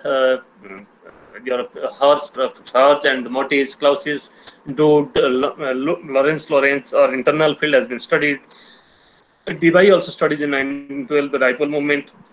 Many theory came, people studied this dielectric, and people tried to classify these dielectrics and are of this type. They can classify these linear dielectric materials. Linear dielectric materials are non-polar dielectric and polar dielectric and dipolar dielectrics. In non-polar dielectric, this polarization could be of electronic only, and in case of polar dielectric, the polarization could be of electronic and ionic, and dipolar dielectrics, this electronic, ionic and orientational polarization are also to be present. All this theory are being developed, and the ceramics or the dielectrics are now studied as they are non-polar dielectric, polar dielectric, dipolar dielectric, depending on the presence of type of polarization of the material. In addition to that, non-linear dielectrics are the ferroelectric materials having spontaneous polarization, high duality constants. Ferroelectric, anti-ferroelectric materials are of example of this category. They are called non-linear dielectric materials. They are also being developed. Because of the development of the ferroelectric and this, yes. Sanjeev sir, shall we conclude? Yes, I'll take 2 minutes. I'm quickly. Ferroelectric materials, non-linear materials, we can have the application in multi-layer capacitors, non-volatile ferroelectric random access memory. There are many applications. Coming to this energy harvesting material, there are the fuel cells. So here we can put there are energy material. We don't need any petrol. We can put a fuel cell in the car, and it can run throughout the day. So this solar power, in addition to this wind energy, wind power, this solid oxide fuel cell is also important. They are basically comes from the ceramics category. So there are the different type of solid oxide fuel cells, high temperature solid oxide fuel cells.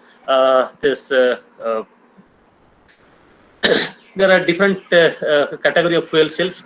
So okay, I'll skip all this. And finally, I'll tell you how this solid oxide fuel cell work. This basically when these ceramics are, for example, barium zirconate kind of serate kind of material are doped with rare earth, they form a tetrahedron, and tetrahedron, when it's hydrated, this hydrogen H2O comes here. This is two hydrogen and oxygen are being filled at this vacant place, and the vacant place, this oxygen sometimes bond with this and oxygen bond with this one. So because of this this kind of involvement hopping of these protons, they try to conduct electricity, and this can use as a solid oxide fuel cells. In addition to this vibrational energy, you can piezoelectric material can be used as a vibrational energy harvester, where we can harvest energy by putting this vibrating any sample, and we can harvest energy for piezoelectric application. So this piezoelectric material can be used starting from your any quartz crystal. It can be used in your pacemaker also.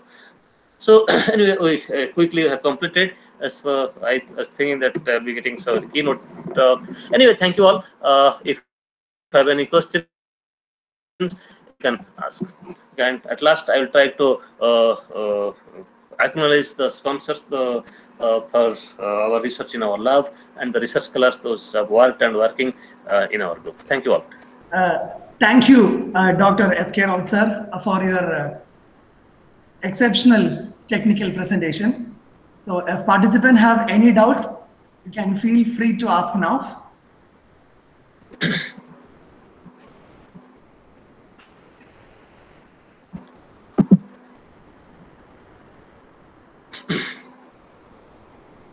I hope everyone is very clear with the presentation given by the professor.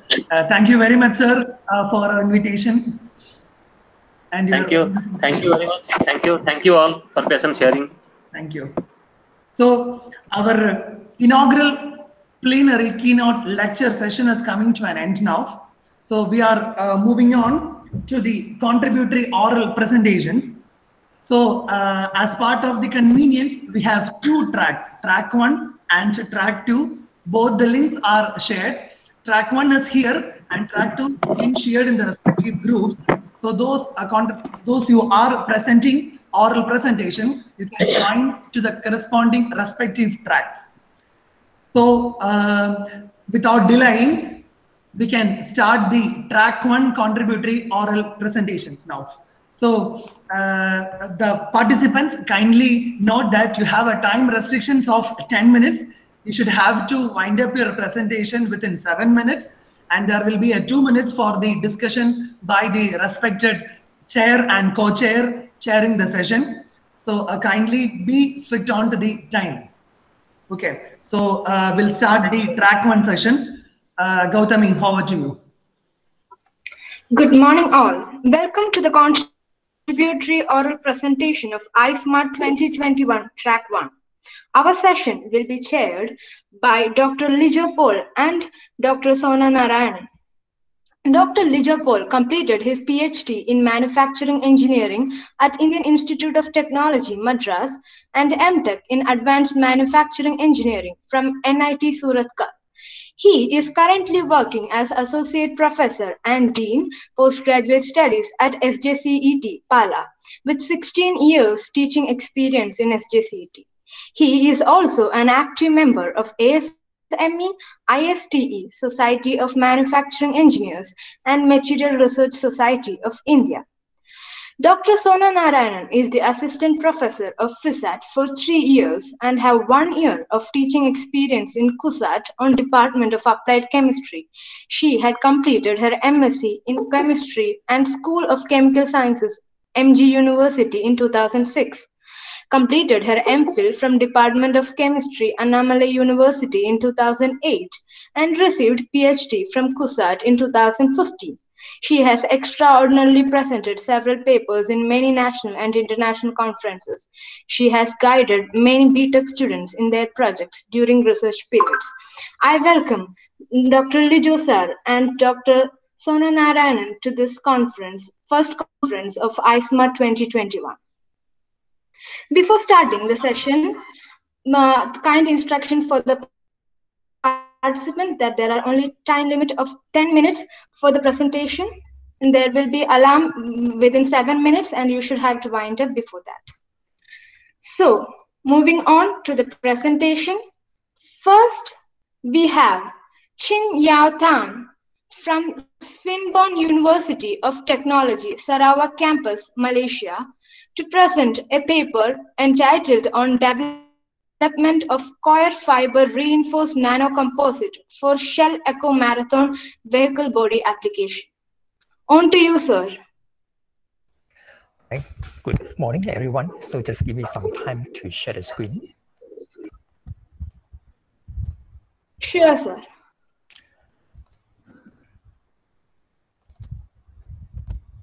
All right. So can you all see the screen? Yes, sir. Yes, sir. All right. We can Thank see. you. Yep. All right. So good morning, everyone. So the title of my presentation is Development of Core Fiber Reinforced Nanocomposite for Shell Eco Marathons Vehicle Body Applications. So this is one of my undergraduate student work, Tan Chin Young, to acknowledge him and the team as well. Right, so this is the outline for these presentations. First of all, as you're all aware, innovative composite material gaining more popular due to its high specific modulus, strength, chemical, and stability. This will lead to lighter weight automobile and fuel saving and emissions reduction as well. This is aligned with Shell Eco Marathon competitions with the aim of producing ultra energy efficient car that is sustainable and weight saving. Although many research have been done on the composite, however, there's lacking in the nanocomposites containing silicon nanoparticle with core fiber in Shell Eco Marathon's vehicle body panel applications. So this study many focus on the weight percentage of fiber and the concentration of nanoparticle due to the available resource at the institutions, right? And in order to generate a good nanocomposite, these are the important factors to be considered. As you're aware, actually, fiber can there are many categories of the fiber. It could be natural or synthetics, and it is found that the core fiber that contain higher lignin content will provide better strength performance if compared to other type of natural fiber, as shown in table 1.1, right? And next one, there are many research also have been conducted. Just a pure natural fiber composite, typically it will increase its mechanical strength, for example, in tensile strength by showing these three examples here. So they involve core fiber, for example, in this Rosa, Harris, and Obele as well. Typically, we can see there's at least 20% of increase of the tensile strength in the natural fiber composites. Right. Next one, this is just a typical core fiber physical structure and properties. It has a typical length of for fiber is about 25 to 35 cm long, and also typically for brown core fiber, it contains higher density compared to white core fiber for research. So from the table, you can know that the brown core fiber is about 1.3 gram per cubic meter, which will give better mechanical strength as well. All right. Next one is a surface modification on the fiber. Because natural fiber came with a lot of impurity, therefore, in order to improve the performance of it, there are typical field treatment needed. The most viable one is the chemical treatment. So in table 1.2, it shows that when the core polyester composite treated with alkali, typically it gives much better strength in terms of tensile, flexural, and impact strength compared to the untreated fibers, right? Another important factor to consider is the treatment time and the concentration of sodium hydroxide. Typically, it is proven that the about 2% or to 5% for this sodium hydroxide give good performance on the surface treatments. Right. For the identified gap of knowledge, although much research on bio-based composite were done, however, there's lacking or study on the nanocomposite containing silicon nanoparticle with core fiber as Shell Eco Marathon vehicle body panel.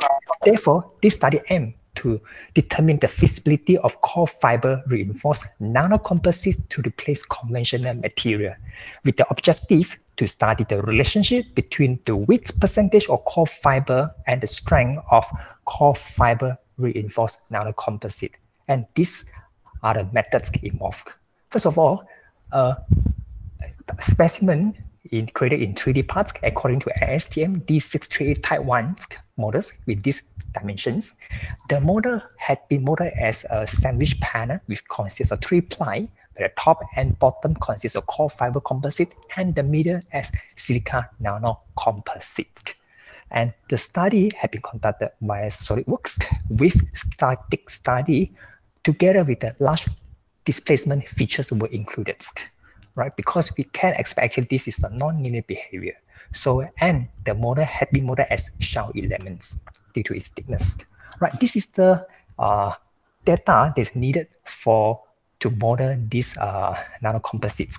And the compositions actually comprised of core fiber, silica nanoparticle, and epoxy resins based on its weight percentage. As we can observe, the silica nanoparticle contain a 5% of weight because it is proven from the previous research that 5% actually it will improve the bonding between the fiber and resin matrix. If it increase beyond that, actually it will increase the absorption rate of the water, which is not good for the composites. Next one, this is further data for the core fiber composite and silica nanocomposite, the data which is extracted from the previous researchers. So especially for equation 1 is calculated based on for the density for core fiber composites. So with this data inserted, then we apply the boundary condition where left-hand side is a fixed geometry that we try to mimic the real life experiments, and the right-hand side is the applied force that ranging from 100 Newton to 1000 Newton forces with an increment of 100 Newton for the three samples that I just showed, 5, 7.5, and 10% of the weight loading for the core fiber reinforced nanocomposites. All right, and the result and discussion. The result basically actually is showing the maximum magnitude of the result shown. So first of all, we have a look at the effect of the applied force toward 1 meter stress. It is observed that the nanocomposites, the content of 10% core fiber is outperformed compared to the 5% weight composite for the core fiber, because actually it's experienced lower 1 meter stress compared to the 5% loadings. Similarly, goes to the effect of applied force toward displacement of the sample and the strain as well. So as we look at the graph, we can observe that the nanocomposite fiber with 10% loading is experiencing lower displacement and strength as well. Therefore, we can, through this graph, observe that basically this proposed nanocomposite is indicate its viability to withstand the minimum characteristic strength that is 250 megapascal. Right, and verification. Sir, sorry for interruption. Kindly conclude your presentation, sir. Okay, thank you. Yeah, verification results have been done just to verify the mathematical model had been applied correctly at the correct locations. So at the graph show that actually it is fulfilled the requirement. There is close to 0% of the error, and a linear relationship had been applied for the 10% loading core fiber cases as well, has been established to find out the relationship between applied force, resultant displacement, the strength, and the maximum Monwises. Conclusions. It is proven that from this numerical study, the higher weight percentage of core fiber increases the tensile strength of this nanocomposite material. However, the limitation is experimental data needed to validate this numerical result. Thank you everyone for your time. Yeah. Back to you, Chairman. Thank you.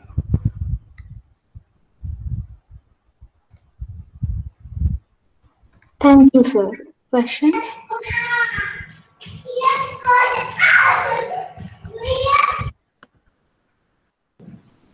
Lijo, sir, the session is open to you, sir. Yeah. Hello. Hello. Hi. Am I audible? Yeah. I have 2 questions to the presentation. One is you have shown a ANSYS diagram, that modeling diagram. So have you used any mesh size? Is it mesh optimized, or you have randomly selected any mesh for your tensile testing? Yeah, so maybe if I show my screen again, basically I think you're asking about the mesh size, is it? The mesh size actually is applied, it begins with about 20 mm for the element size. However, in order to verify the mathematical models applied in the model, so it reduced by half in every iterations. So as we can see from the iteration of 4 compared to 3, actually is close to 0% already for the differences. Yeah. Okay, that is 1.25. Yes, yeah. Yeah, that is a mesh independent study. That's why you are done there. Yeah, this is just for verification for the mathematical apply at the region. Yeah. Yeah, one more thing is, how you planning to use any optimization tools to once you get the external data with you? Are you planning to do any optimization for your experimentation? Actually, to be very honest, so this is one of my undergraduate work. So it's because right now, as you're aware, now it's because of this COVID pandemic. So it'd be quite challenging to do this work sometimes. But I think it's a good suggestion. So I think, yeah, maybe could further maximize for optimization for this work. Because then only you can put a final results for which is the best combination for your experimentation work. Mm-hmm. Yeah, thank you for the suggestions. Yeah. Okay, thank you. Okay. Hi, sir. Yes. Hello. Hello. Sir, what kind of plasticity model is used for this tire composite? Again, sorry. The plastic. If you want to find out the failure for this plasticity model, what kind of model or what failure criteria is used for this one? For this one, I think it's used the core plasticity von Mises model. Okay, but basically it is Hill something. So von Mises means it's for the isotropic material, is it? Again, sorry, I can't hear the second part there.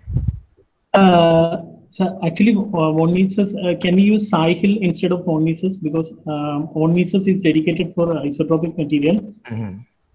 Is there any complication in that? Yeah, it could be in that way, but yeah, as you're aware, actually, yeah, this is they're using the assume the plant material is isometric properties. Yeah. Okay, isotropic. Okay. Sure. Okay. Okay. Thank you for the presentation, sir. Yeah, thank you. Sir? Yes, hello. Thank you, Mr. Chin Yo Tan. It was a wonderful presentation.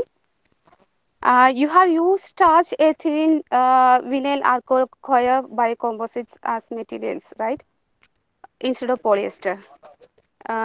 Could you please explain any treatment methods for coir fiber for composite preparation? For this study, right? So the treatment the student used, I think he used the alkaline treatments. Yep. Oh, you have used alkaline treatments to remove the protein contents. Yeah. Right? Mm-hmm. Okay, very good. And also you have told that while adding coir fiber, mechanical properties improved a lot. Can you explain the reason for it? Can you explain the reason?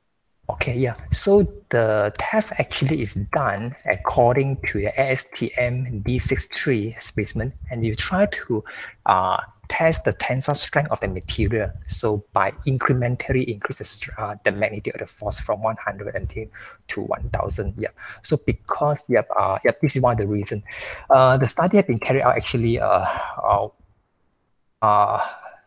when the pandemic just come in, hit in. So the student actually completed almost 70%, 60%. So therefore, he switched to this mathematical modeling. Yeah. But the reason why I apply the force is to try to mimic the experiment to get the tensile strength of this material. Okay. Any possibility of secondary interactions like that? It's a donut or polar interactions between coir fiber and starch, ethylene, vinyl alcohol. Sorry, is there a possibility of? Secondary interactions like dipole interactions between coir fiber and ethylene vinyl alcohol. Is there any possibility? the possibility to use other treatment, is it? Yes, you have conducted alkali treatment for coir fiber for the preparation of composites, right? And after treatment, is there any possibility of secondary interactions like dipole interactions between coir fiber and silica resin? It could be, yeah, it could be do that as well. Yep, definitely. So, Okay. yeah. Okay. Thank you. Thank you. Yeah, thank you, Prof.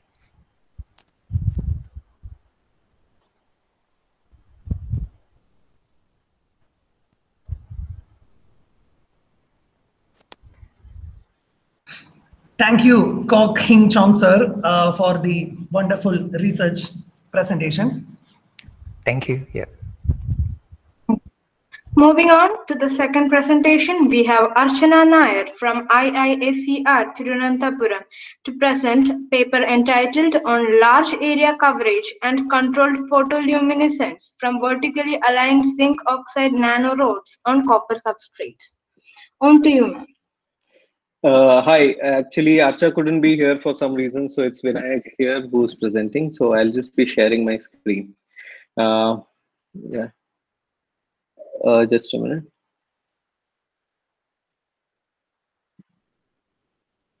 Good morning, everyone. And okay, I hope you can see my screen. This is the presentation, and then here we go.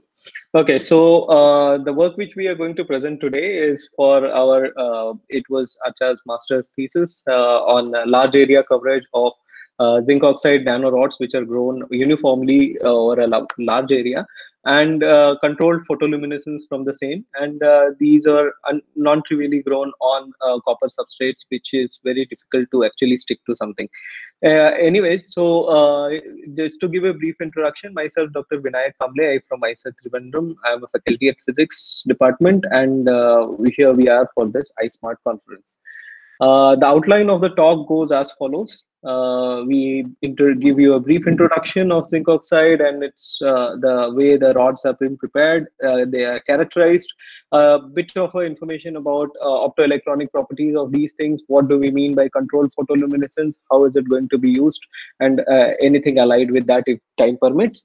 And finally, I shall conclude. So zinc oxide, many of us would be knowing. Actually, it's very versatile material. It's actually it shows a variety of properties, as many of the speakers just now were mentioning: non-centrosymmetric space group, very wide band gap. It has very large tunability in the band gap, rich defect structure, defect leading to various other properties, excitonic binding energies, and so on and so forth. It is very stable chemically and thermally. I mean, you heat it to high temperature in an oxidizing atmosphere, nothing happens, and so on and so forth. So, and above all, it is very easy to prepare. There's very little mistake that one can do while making ZNO. So what is it being used for? Variety of purposes, various sensors for electrical sensors or electrochemical sensors, field emitter guns, battery storage electrodes, photocatalyst. I can just go on naming it, various devices, photovoltaics, and so on and so forth. And one of which we are going to see for the solid state lightning today. The rods were prepared by wet chemical method. First of all, some solution of zinc acetate was dropcasted. Zinc acetate was dissolved in ethanol, and certain concentration was dropcasted on copper substrate, and it was spin coated and then heated to a reasonably little temperature of baked at around 300 degrees, just to form small nuclei of ZNO. And these nuclei are like further treated with the solution of zinc nitrate hexahydrate at around 95 degrees with HMTA, hexamethylene tetramine, in that solution, along with some reference electrode like platinum. And the rods were grown by electrochemical processes. Okay, so initially a certain amount of 2.73 volt was applied to it, then it was reduced, and it was continued up to certain time of 50. So we see how, as the time proceeds, how does these rods grow. and what happens to the crystallinity of these rods, and what also happens to the optical properties of these rods. So various rods, samples were deposited for different times: 3 minutes, 5 minutes, 10 minutes, and 15 minutes. And then these samples were studied for various characterizations. As you can see here, the 3 minutes rods which were grown, they are nearly something which is like particles sitting on a substrate. And here in the inset, we are showing the contact angle measurement, which basically shows the wettability of the substrate. And you can see the contact angle is quite obtuse. It is around more than 100 degrees or so on and so forth. As the time increases, certain growth of the rods were seen by 5 minutes, and the contact angle was reduced, but not significantly. It was more or less practically the same. For 10 minutes, rods were quite consequence. They were quite higher in size, dimensions, and also the wettability of the surface actually had increased. And by 15 minutes, it had completely covered with the rods, and they were quite taller.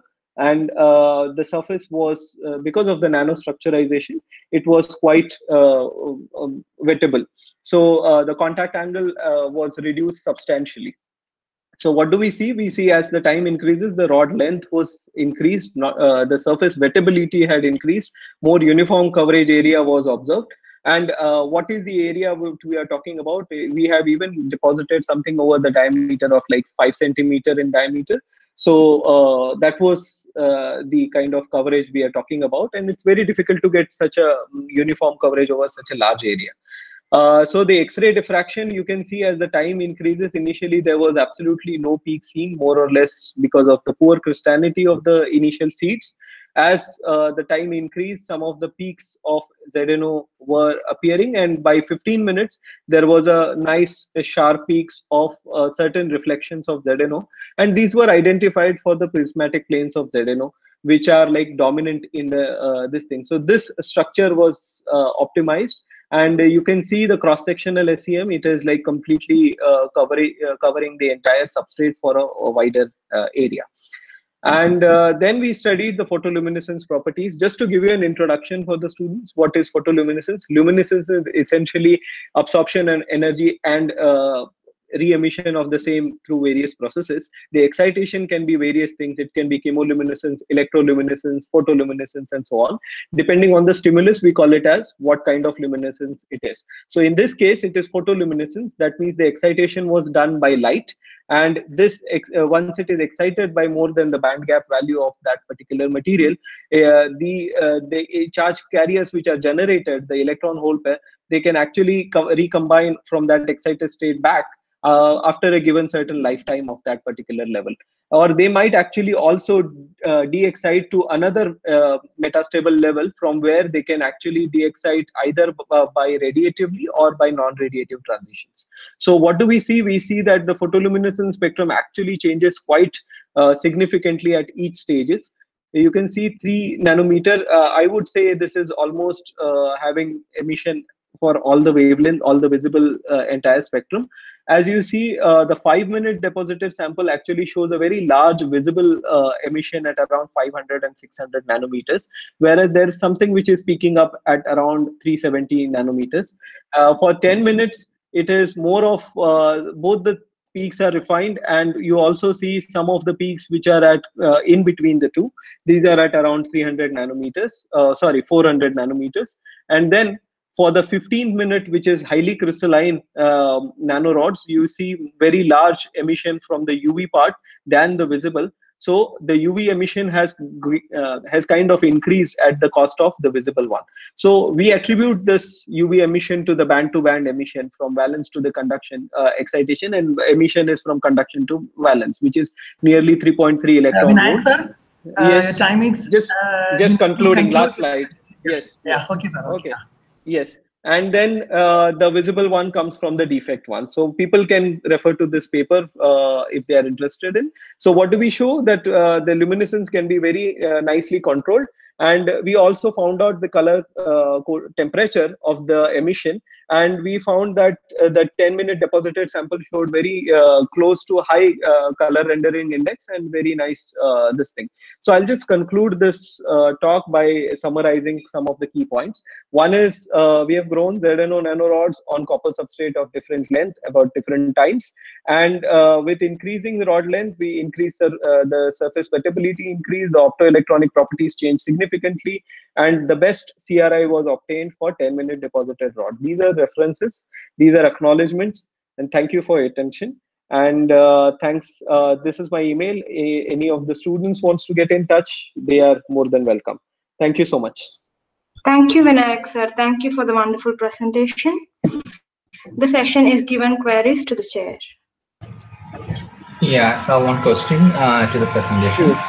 Yeah, you were told about 10 minutes is the best condition. How you reach that conclusion? Yeah, so you see that the spectrum actually covers the entire visible as well as this region. So for so as to have a white light emission, you need to have contribution from red, blue, green, all of these.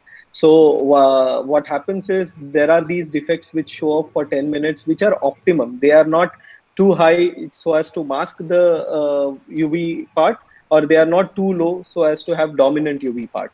So there is an optimum balance which is stuck at around 10-minute deposition, and that has emissions over the entire visible range. And that's how you have near white light emission, which you can actually, I just skipped through this part, but you can decipher that from the CRI color temperatures and the plot where it is closing to that Planckian distributions and so on.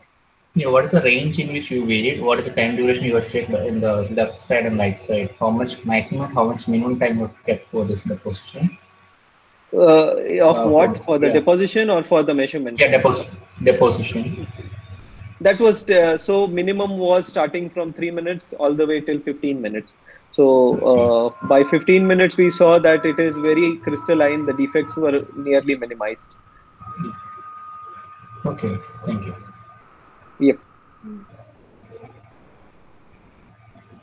Okay. Any more? Did you No. see any Yeah. difference on the decay time? We didn't do the time resolved PL actually. So one should do that, and to see what is the kind of how long does it actually does. But that is why I said this exciton energy for ZNO is very large. So it takes very longer time to break this exciton once it is formed. So it actually results in very longer emissions. So just to quote the number, I expect it would be something close to nanoseconds or something like that. Okay. Actually, nanoseconds are very fast, right? Depends for depends from the system to system. So here I would say you would get something which is going very close picosecond sharp whatever decay, but here it lasts little longer than that. So it's all relative. Okay. Thank you. Thank you. Yeah. Okay. Any more queries?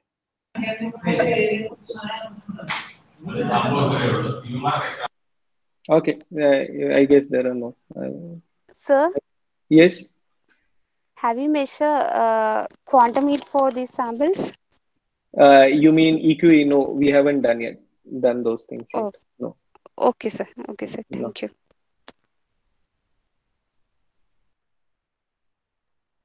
Thank you so much, sir, for such an informative presentation. Okay, thank you. Okay, moving on to the next presentation, we have Satish Kumar K from Sri Sivasubramanya Nadar College of Engineering, Kalavakam, Chennai, presenting on the paper entitled On Polymeric Materials for Electromagnetic Shielding. On to you, sir.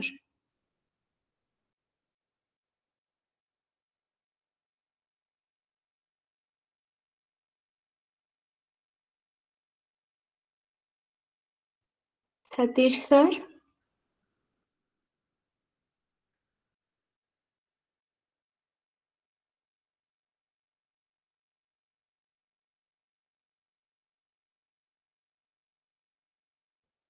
Am I audible? Yes, you are audible.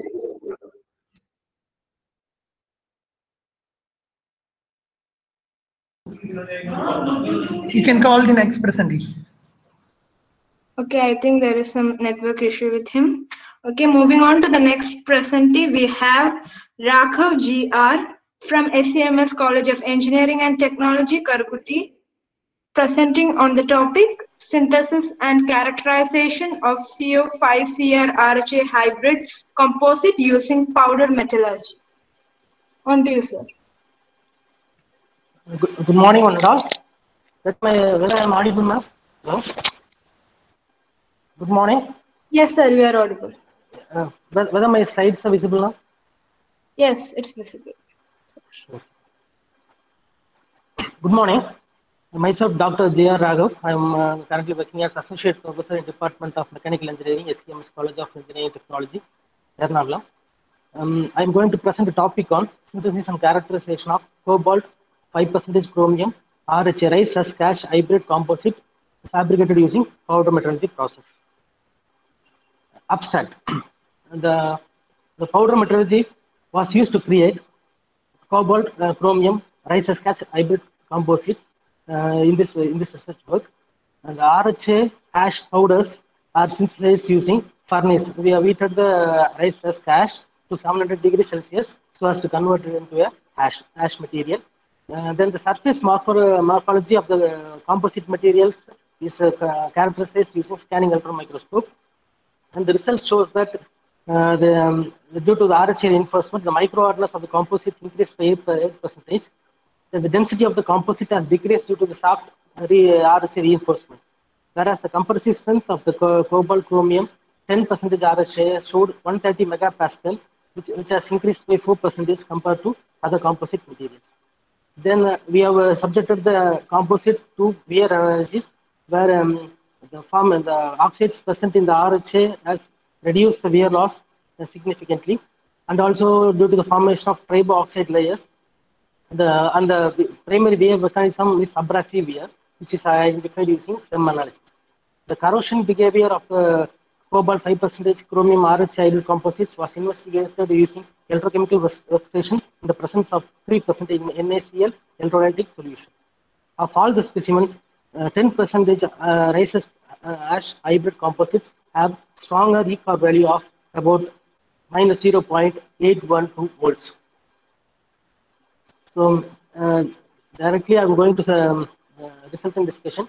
The composite materials are fabricated using powder metallurgy process, in which all the base material cobalt, chromium, and RHA has been ball milled using high energy ball mill.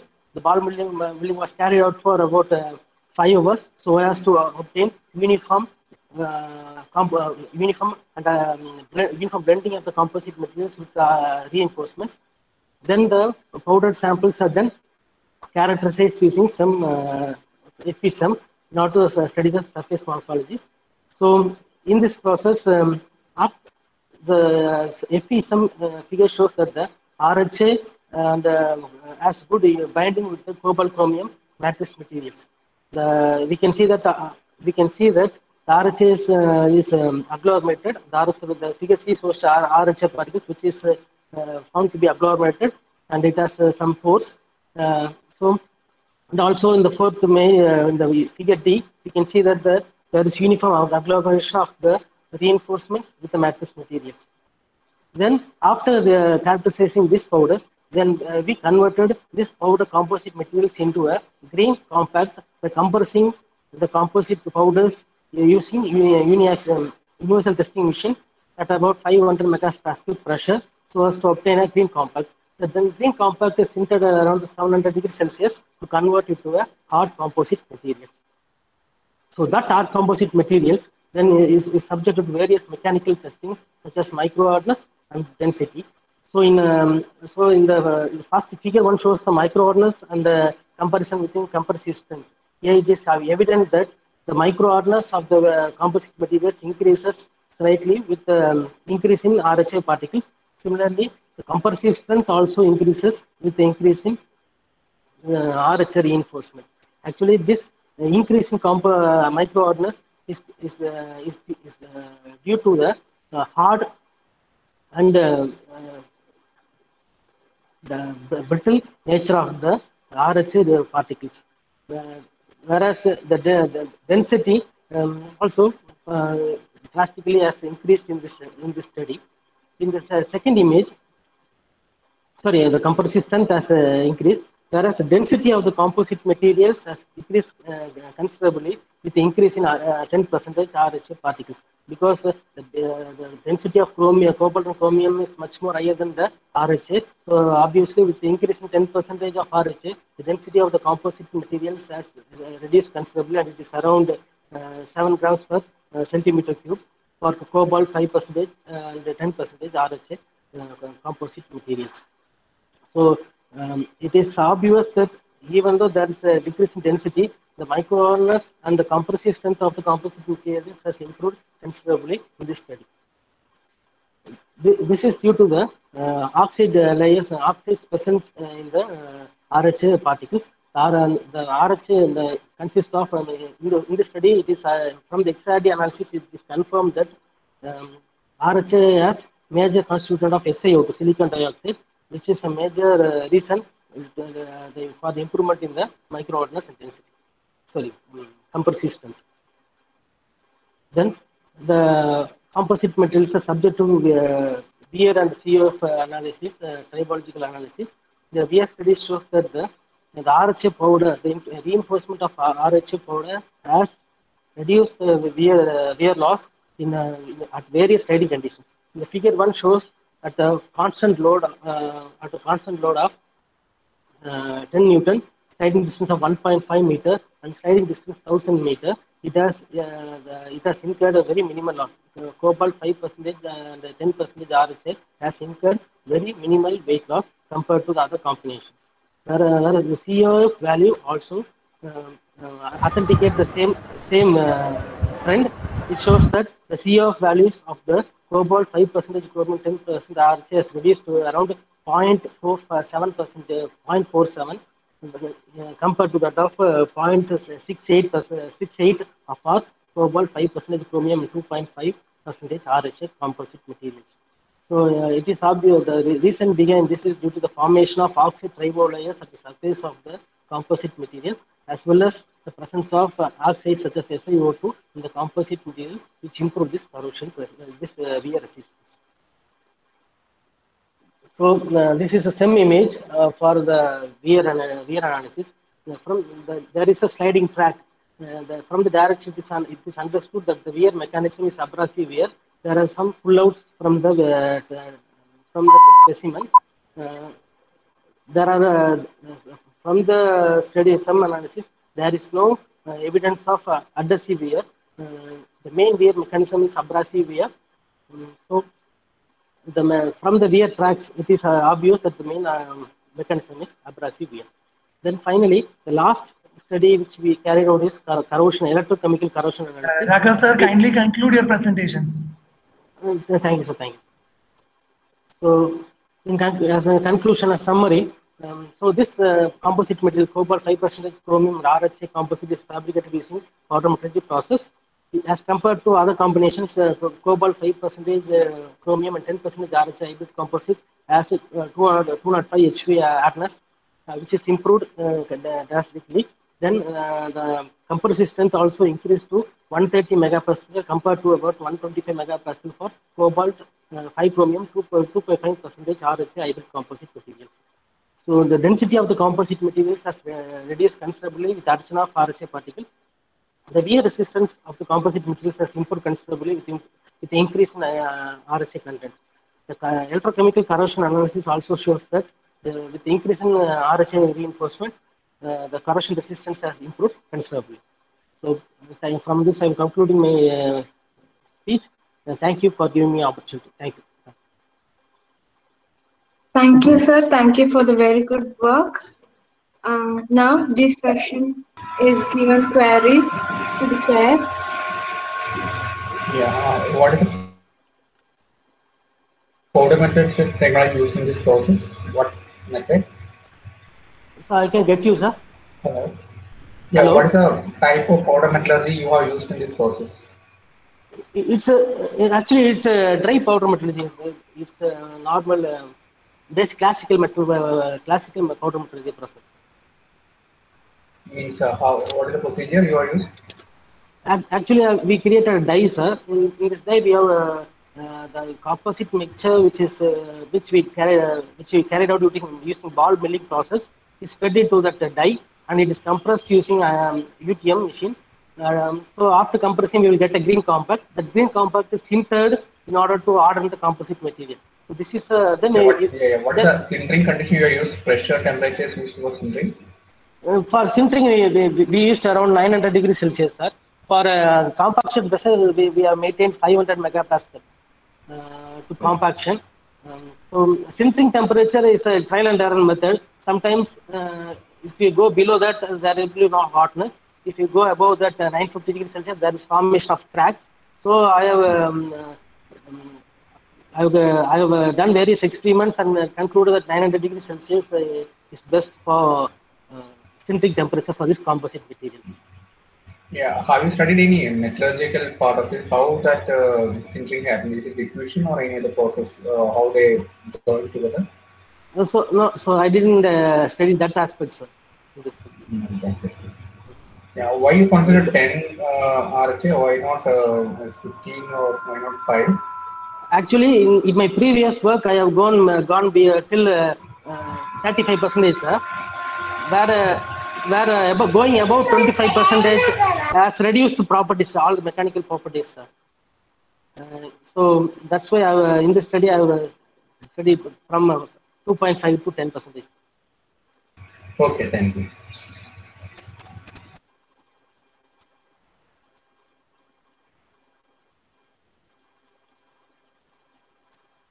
Any more queries?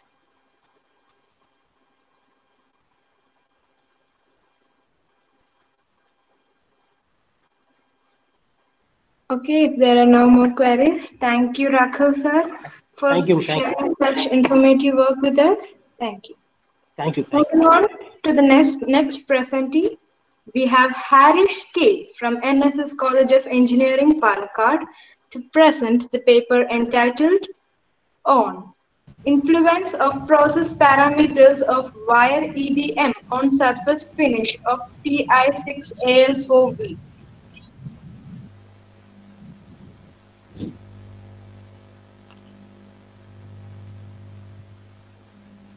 On to you, Harish sir.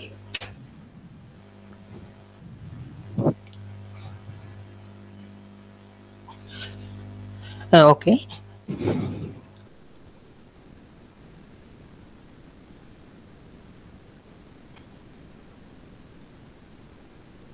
Of iridium on surface finish of TI6L4V. I hope I am audible. Yes, you are audible. Yes. Yeah. Yeah. Okay. These are the contents of our work. Yeah. Yeah. Okay. First of all, we will give an introduction. So we selected TI6L4V for our study, which is an alloy of titanium, aluminum, and vanadium, which offers very high strength weight ratio and also high machinability, high ductility, low density, high biocompatibility, etc. So it has a lot of such a great properties, which makes it of greater commercial value, but still its applications are limited due to its cost and poor machinability with the conventional machining operations. So because of its hardness, we require some advanced machining operations to machine TI6L4V. So iridium is such an advanced machining operation. Also, iridium is a rival replacement for outmoded machining methods to cut nickel-based, titanium-based alloys and hardened alloys.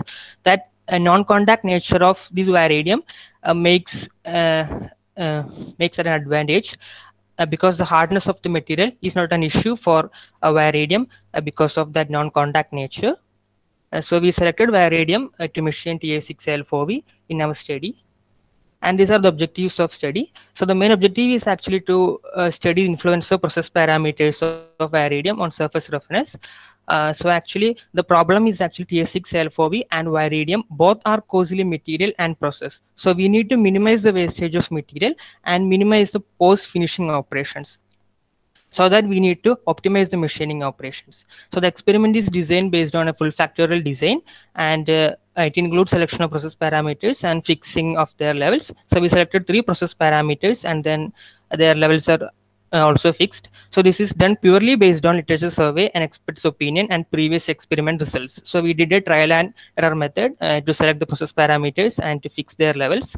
Also, some parameters have correlation with some non-selected parameters, so that we thought that this parameter will get the best results for our study. And the experiment is conducted based on full factorial design, and it is a machine with Variadium.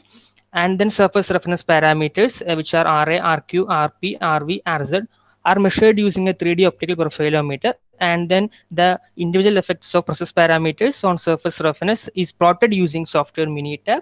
And finally, it is optimized to get the best surface finish within the operating limits. So these are the setup. We have to deal with 2 machines in our study, which are a Variadium and an optical profilometer. So the EDM that we used is actually Concord Variadium DK7720 with a molybdenum wire of 0.2 mm diameter, and we selected deionized water as our dielectric fluid. And then the operating parameters. So the machine is capable of operating with 2 levels of voltage, which is a low voltage, a 75 volt DC, and a high voltage of 100 volt DC. And it is able to operate with 4 levels of airspeed, which are level 0, 1, 2, and 3. So 0 is the highest speed and 3 is the lowest speed. But we selected airspeed 2 and 3 because operating Variadium at a very high speed for TA6L4V is not a good choice. Because of that hardness of TA6L4V, it may lead to the breakage of wire. So we selected airspeed 2, which is 700 RPM, and wire speed 3, which is 280 RPM. And then feed rate is selected from 30 Hz to 150 Hz with the 5 levels. So 1 Hz means 1 pulse per second, and 1 pulse implies 1 micron feed. And then we selected 3D optical profilometer with a tungsten halogen lamp and a 5x objective lens and 2x field of view lens. And the software used VicoVision software, and the measurement technique is optical phase shifting and white light vertical scanning interferometry, which is VSI. And then these are details of study. So initially we had a big piece of TA6L4V of size 200 mm by 35 mm by 5 mm. And then process parameters are selected, which is feed rate, wire speed, and voltage, which we already discussed. And then the experiment is designed with a full factorial design. And then the material removal operation. So the given sample is cut into 4 pieces of size 60 mm by 15 mm by 5 mm, and surface of each sample is machined with a Variadium by sampling length of 10 mm and depth of 0.15 mm.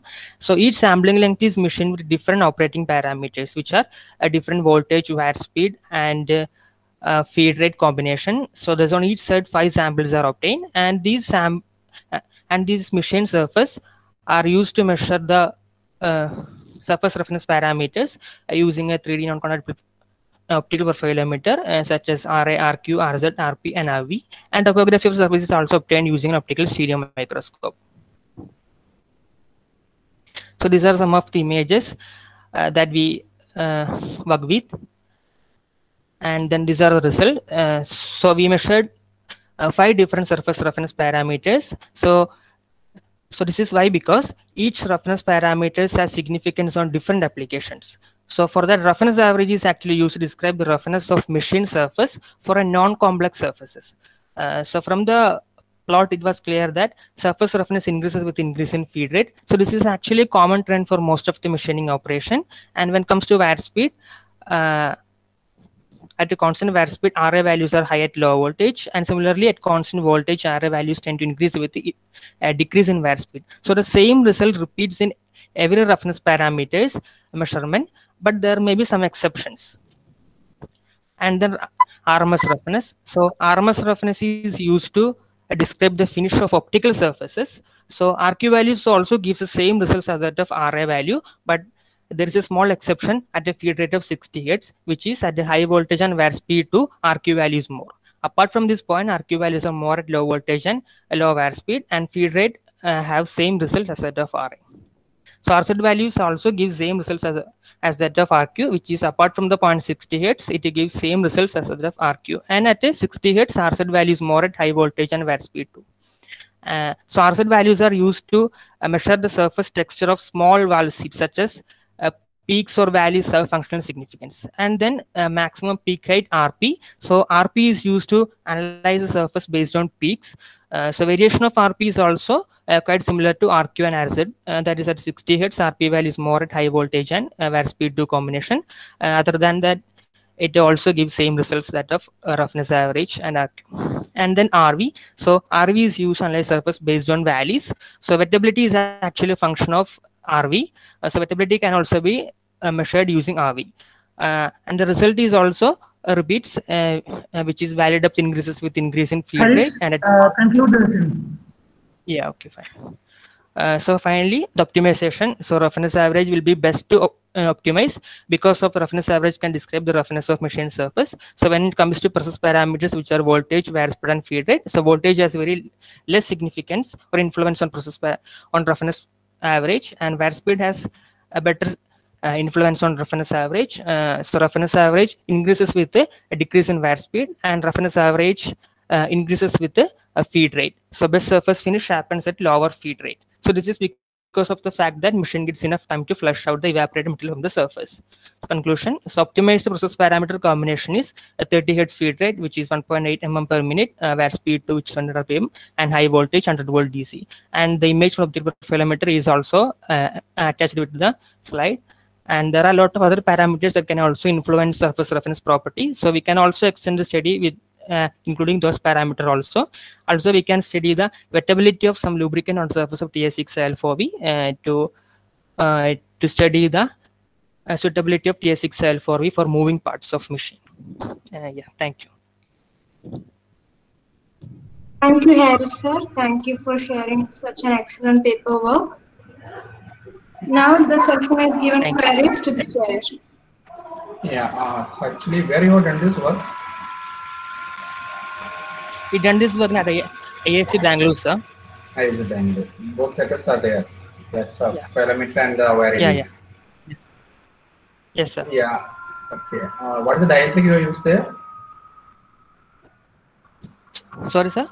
Dielectric liquid you have used, which one? Sir, we use deionized water. DI water. And what is the diameter of your wire you have used? Which is 0.2 mm diameter, molybdenum wire. Molybdenum. Okay. Yeah. Yeah. You have used only this main effect course, or have you done any optimization for this? Yeah, we did optimization also using Minitab software, and we got the result that lower feed rate and higher wire speed, higher voltage. What method you used in the Minitab? We used that full factorial design, and then from that there is a optimization tab that we can use to minimize surface roughness, and then by using that method we optimized. Okay. So you are concentrated only on surface finish, no other parameters. Yes, sir. Because for iridium, only one output. There are many other outputs you can measure, right? Like material remover or maybe some other. Yeah, actually, sir, we plan to measure the wettability also, but due to this pandemic, we couldn't complete our project, so that we could. So we need to limit that study. What is the total number of experiments you conducted? So, sir. What is the total number of experiments you have conducted? A total of 20 samples that we got. 20 samples. 20 experiments you have completed. Yes, yes, sir. Yeah, because if you have 20 experience with you, I think you can go for some other, rather than going to the this mean effects, you can go to some other optimization tools, because your results will be better with better tools. If you have 20 experience with you. Yes, sir. Yes. Because this is not accepted anywhere. If you put this manufactured codes or somewhere, or if you go for some good works, these are only the fundamentals. Yes, what you have sir, shown. So you are a BTech student? Yes, sir. Okay. I'm passed out with 2020 batch. Okay. Yeah, it's a good work from the BTech level, but you can, if you further think of any MTech levels, you just try to study some more optimization tools. If you have 20 experience, don't put the results with that. Go further. Yeah. Yes, sir. We will Thank definitely try. Thank you.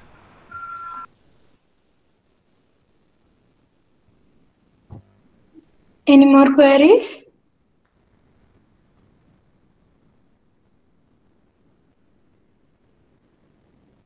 So thank you, Harry sir. Thank you for your presentation. Yeah, thank you. Moving on to the next presentation, We have Gibbon George from SEMS School of Engineering and Technology, Karakutti, presenting his paper on dispersion analysis of nanofillers and its relationship to the properties of the nanocomposites. On to you, Gibbon, sir.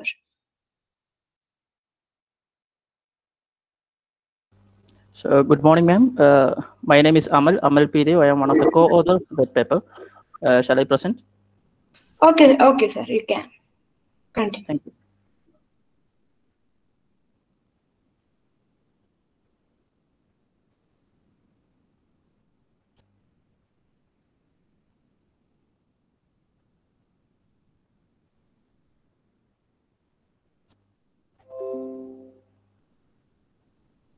So, good afternoon, everyone, and I hope my slide is visible. Yes, sir, it's visible. Okay. So, good afternoon. So, our paper is on the dispersion analysis of nanofillers and its relationship to the properties of the nanocomposites. Okay. So, maybe Dr. Gibbon George, my co-author, is present here for presenting this paper. So, we all know that addition of nanomaterials in polymer matrices is extensively used for refining the thermal, mechanical, flame resistance, and electrical characteristics of polymer matrices.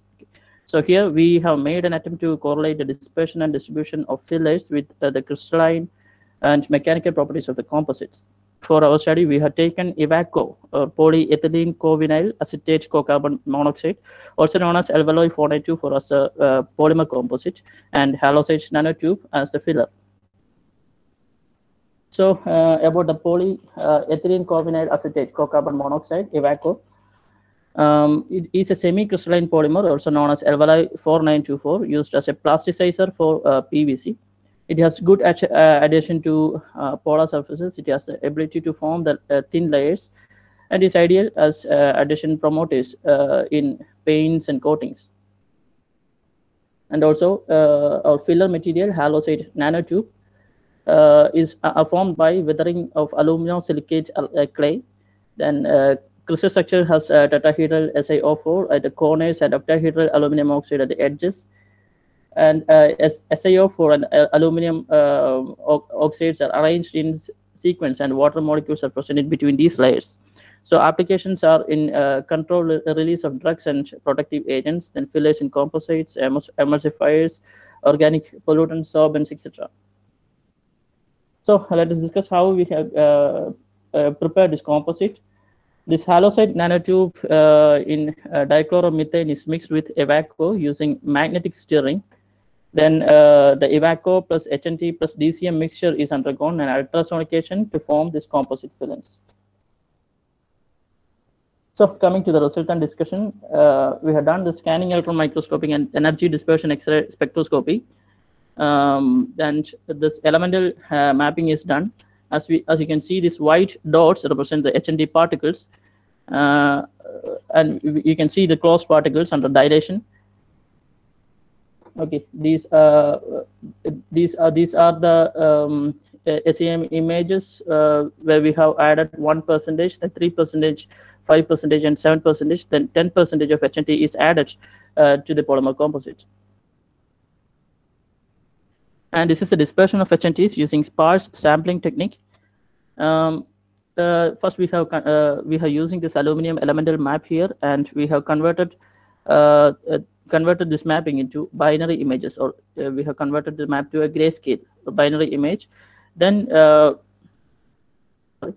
we have divided this into 20 equal parts, 20 equal samples, and the number of particles in each area was counted with the help of image J. Okay. So the degree of inhomogeneity is measured as standard deviation using this equation: sigma is equal to root of 1 by n into summation of I, NAI minus NA whole square, where NAI is the observed number of inclusions per unit area in the ith location, and NA is the average number of particles in unit area. These are the analysis we have done. The average number of particles per unit area filler loading is measured, and the graph is from this graph we can see that around 85 actual numbers are shown in 1% of filler loading. So from the standard deviation graph is also shown here. And actually here, when the 1% of filler loading is added, we got an 85 number. 85 actual number is 85 when we counted using the image J. And we expected an outcome or output expected number for each percentage of halloysite nanotube concentration addition is for 1% it is 85. So we have to get for 3% 85 into 3. 85 into this filler loading, but so that we have to get an expected number of 85, 255, 425, 595, and 850. But this is the actual number we get. For 1% we got 85. For 3% we got 98. Then 5% we got 99. So 7% 89 and 10% 80. And we have calculated the sample deviation. And for 1%. We got a lowest sample standard deviation, and for the highest standard deviation we got a poor distribution, and for the lowest standard deviation we got a best dispersion. So here for the 1% of halloysite nanotube addition, we got a best dispersion here. And here we have done the nearest neighbor distance of HNDs in Ivaco or HND composites. So the nearest neighbor distance is the distance between each particles and the nearest particles to it. So similarity of the position of single nanotube with the neighboring nanotube. So for uniformly distributed particles in a matrix, the nearest neighbor distribution is narrow. So the ratio of average actual neighbor distance to the average expected neighbor distance is good estimation on this nearest neighbor distance. So RK, for the average actual neighbor distance, RK is calculated using this equation, summation of 1 to n di divided by n, where di is a distance between the ith particle and its nearest particle, and n is the number of particles. Then we can calculate the expected nearest neighbor distance EK using the equation 0.5 divided by root of n by a, where a is the area under study.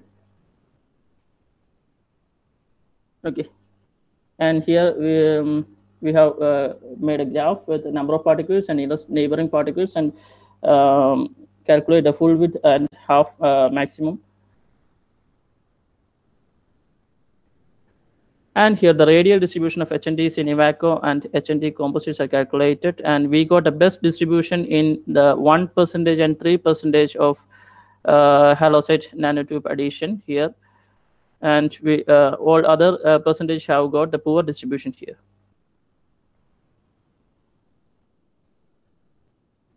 And coming to the mechanical properties, because of the good dispersion, there is no stress concentration effect. So we got high mechanical properties for this 1% of nano HNT addition. Sir, kindly conclude your presentation. Sure. Okay, so it's about 33.2 megapascal of ultimate tensile strength. Because of this good distribution, we got high mechanical properties, and because of the high crystallinity, also the percentage elongation will be the highest. That is, here it is 930 for the 1%. Next, it's a SEM micrograph of fracture surfaces. In the first figure, we can see that it is pure elastic, and we can see the crack propagation tracks over here. And from the second figures, we can see that the material is become brittle because of the HNT additions. Okay, and we can see that holes here. These are the agglomerates. And coming to the last pictures, we can see that this figure is turning its color to gray to white, is because of the stress concentrations. And concluding that this image analysis of SEM EDS maps expose how well the HNDs are dispersed and distributed in the Ivaco matrix. Then the conclusions from the image analysis are in good agreement with the reduction in mechanical and crystalline properties of the composites. The best mechanical properties and crystallinity are observed for the composite with a homogeneous dispersion and distribution of HNDs, which is achieved at 1% HNT loading. And the crystallinity of Ivaco is influenced by the presence of HNT at low weight fraction which reveals the ability of HNTs as a nucleating agent. So I conclude like this. Thank you, Amaldev sir, for your brilliant research work. Now the session is given queries to the chair. Yeah, what is the basic crystal structure you have worked on? Structure, basic structure of material.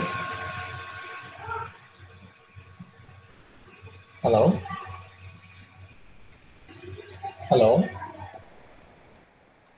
Am I audible? Sir, can you repeat the question again?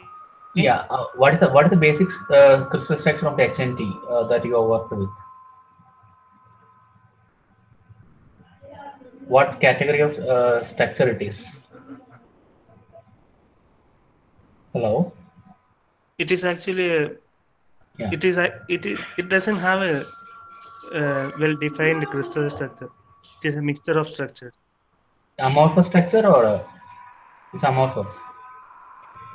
It is Okay, crystalline. okay. It is actually crystalline. So how you think this addition is affected We the cannot structure? categorize into any. Okay. Yeah. So we cannot actually categorize into any crystal structure. Say, for Okay. example, You have shown the semi images. hexagonal. Yeah, fine, fine. Yeah, you have shown the semi images. And how you shown that white color? What's the meaning of that? You are told the stress is released. How you come to that conclusion? Is there a reference for that? Yes, there is actually. It is based on the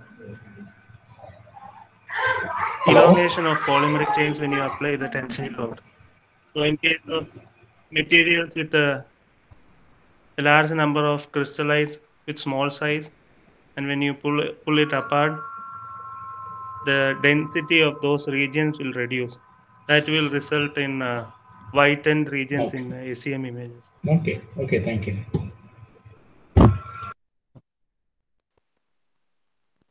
Thank you for your presentation, sir. Next presentation. Hello. Yes. I have one question. Mr. Amal, am I audible to you? Yes, yes, ma'am.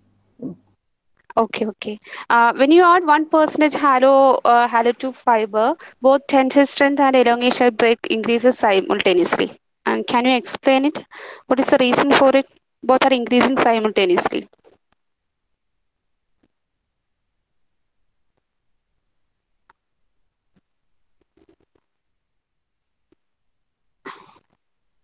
Am I clear?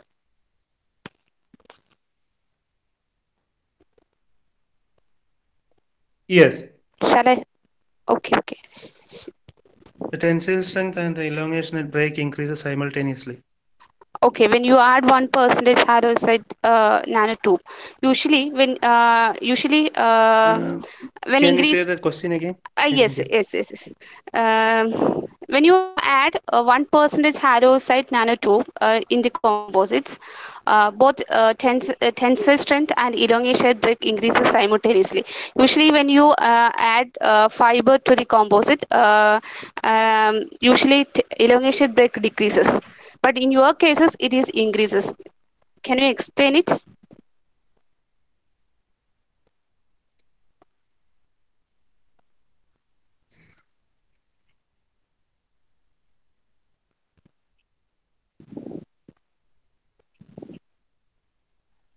So actually, with the nanofillers, the crystallinity of the polymer matrix will increase. So here we are seeing a semi-crystalline polymer, and by the addition of HNDs, the crystallinity is increased. Actually, we studied the crystallinity of these composites as well, and we haven't reported it here. So actually, for 1% filler loading, it is the highest. Okay, okay. So because of that, both the tensile strength as well as the percentage Usually, as crystallinity increases, elongation break decreases. In most of the cases, it will be like this. That's why I'm asking. Sorry. Okay.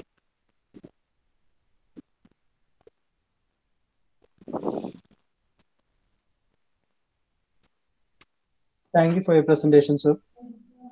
Moving on to the next presentation, we have Raghav G.R. from SEMS School of Engineering and Technology, Karaguti.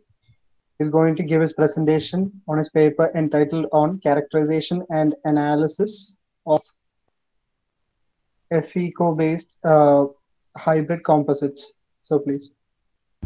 Good afternoon. My name is Sujit. Instead of Raghav sir, I am going to present. I am the co-author of the paper. Sir, can I present? Sure. You can present. Okay, sir.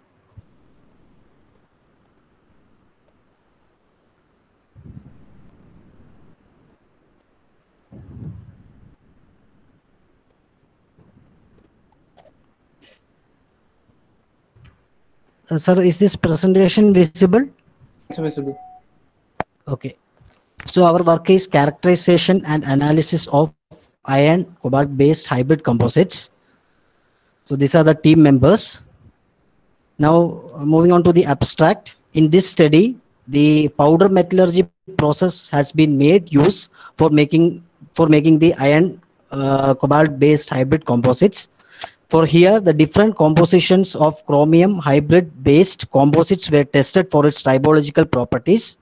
So here the mechanical properties of the hybrid composites were studied to get an understanding about the durability of the composites with different compositions of the chromium. Now, different properties were studied, that is the wear analysis, the corrosion analysis, and the hardness analysis of this mixture was studied. Then for wear analysis, the pin on disc apparatus was used, and also the corrosion analysis was done using the weight loss method. The microstructure analysis were also performed for the hybrid composite material to understand the role of the material constituents. Then after the analysis of the worn out surface, it was observed that the wear happens initially due to the abrasion followed by the plastic deformation. Characterization studies were done with the help of scanning electron microscope. Now, a significant variation in the corrosion rate and wear rate was observed with the varying compositions of the chromium. That is the chromium content, the increase in chromium content improves the different properties, that is corrosion resistance and also the wear rate. The properties tend to get better with a higher concentration of chromium in the composites. Now, the higher chromium content improved the wear resistance as well as the corrosion resistance. Now, moving on to the methodology. So, the iron cobalt materials were used in this study and they were purchased from MEPCO Limited, Tamil Nadu. The alloying of the hybrid composites was done through mechanical ball milling process. There, the duration of the process was 2 hours and the material was compacted into a cylindrical shape which is 8 millimeter in dimension. The compaction pressure was in the range of 7520 megapascal. Then after that, the sintering process was done for the hardening of the soft compacts. The duration of sintering was 2 hours and it was done at a temperature of 1000 degrees Celsius. The microstructure analysis of the hybrid composites were done using a field emission scanning electron microscope. Then with the help of universal testing machine, the compressive strength of the hybrid composite material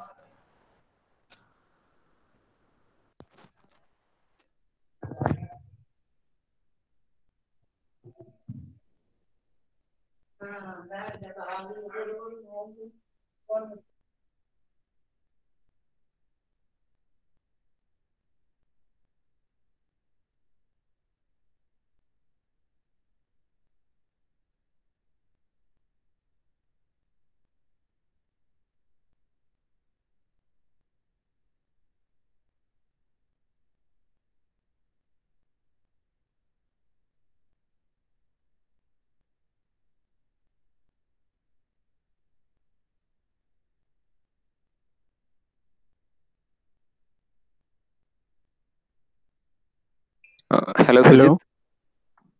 Hello, Sujit. You are not audible right now.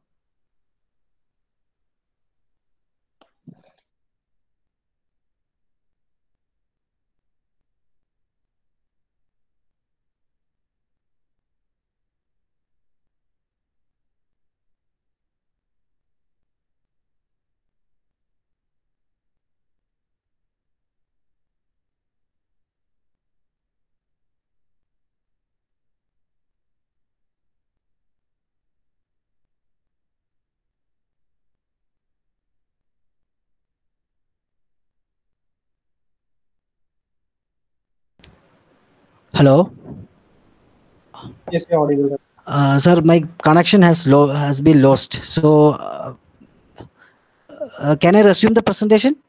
Yes, yes, you can. Okay, okay, sir. Okay.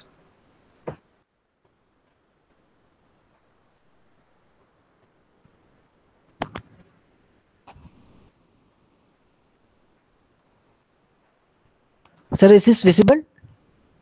Yes, yes. So please make it fast. Okay. Okay, sir. So the weight analysis test was for different solutions. Then the pin on disc apparatus consists of a pin which is either flat or spherical in shape. The pin is connected to a stiff arm and is rubbed against a disc of non-hardness value.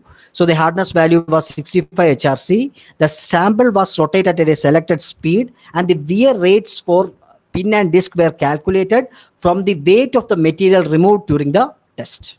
Now moving on to the results and discussion. So the images obtained from SEM is shown here below. So in the figure, it is seen that the cobalt has an agglomerated structure. The particle size was found to be 500 nanometer. The morphology of iron was shown in the figure 1. Whereas in figure 1b, it is very clear that the chromium has a flake-like structure and the particle size was 20 micrometer. Then in figure C, it is shown that the morphology of the iron particles. So it is evident from the image that the iron is spherical, mostly spherical in shape, and it is also seen agglomerated, and the particle size value was 20 micrometer. Now moving on to the next result, that is a wear analysis. So here in the figure it is shown the wear analysis. When we are looking at this figure, it is Sujit, sir, evident. we are not able to see your presentation. Could you please check?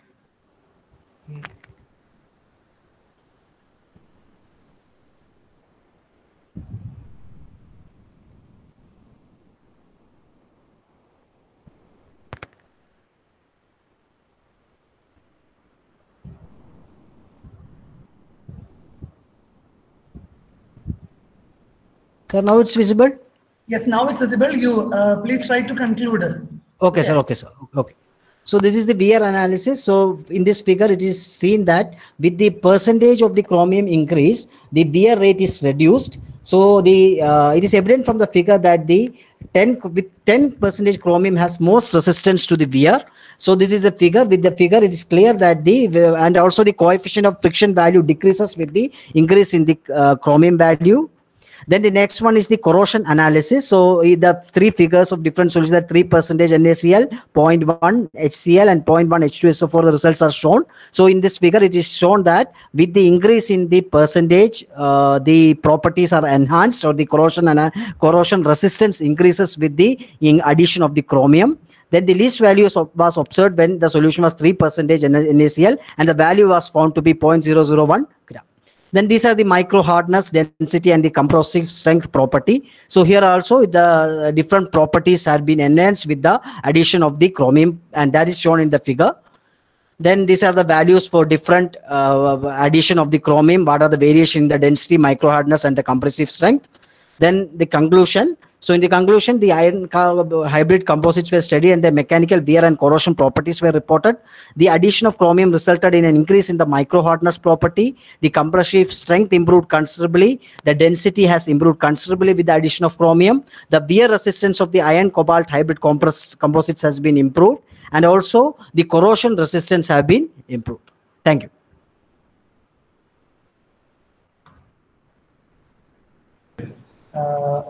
Session is over for queries. If you have any queries, you can ask to him now.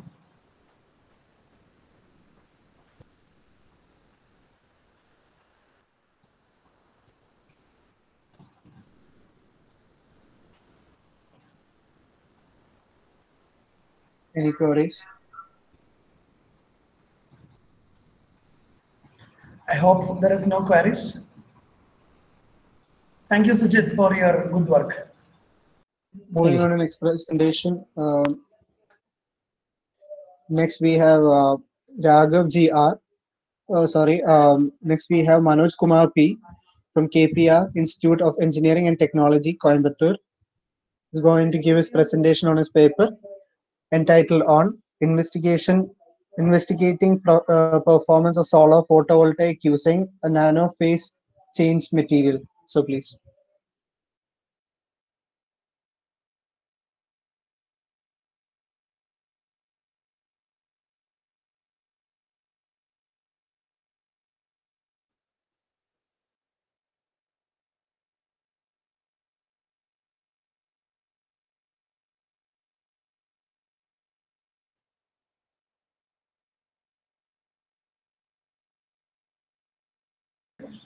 Anybody from the team is present here, is ready to present your paper? From KPR Institute of Engineering Technology, Coimbatore? Okay, on due time, we are moving to the next presentation. Moving on to next presentation, we have Jibin George from SEMS School of Engineering and Technology, Karavutti. He's going to give his presentation on his paper entitled on Effect of Nanofillers on Crystalline and Mechanical Properties of EVACO Polymer Nanocomposites. So please. Okay, thank you and good morning to all.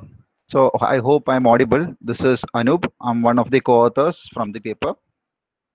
So let me present my slide.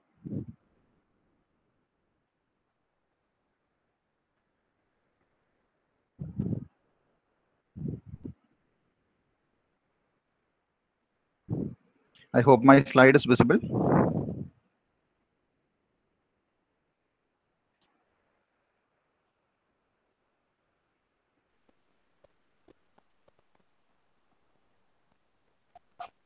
Okay. So we have this research work of a study basically on the effect of nanofillers on the crystalline and mechanical properties of EVACO, which is a polymer. And the whole intention is to create a whole new nanocomposites. So myself, T.M. Anukumar, and these are my fellow co-authors. So as an overview, we have a small introduction. Then we'll be speaking of certain materials which are used, then the preparation of the composites, then the basic characterization, and finally moving on to the results and dissertation, followed by conclusions. Now, the polymer nanocomposites are finding new applications in replacing the conventional polymers from household to advanced engineering. Now, for this, nanofillers from various sources are commonly used as fillers in the polymer nanocomposites. The nanofillers have superior mechanical properties, and often these are used in polymers which have poor mechanical characteristics. Now, the addition of the nanomaterials in this polymer matrix can impart certain unique properties, some of which I have mentioned over here, like the crystallinity, thermal degradation, the tensile strength, etc. And this will enhance the poor mechanical and also the other properties of a common polymer. Now, moreover, in nanocomposites, the properties of the polymers and the nanofillers are compromised, and they exhibit superior properties as when combined as a single material.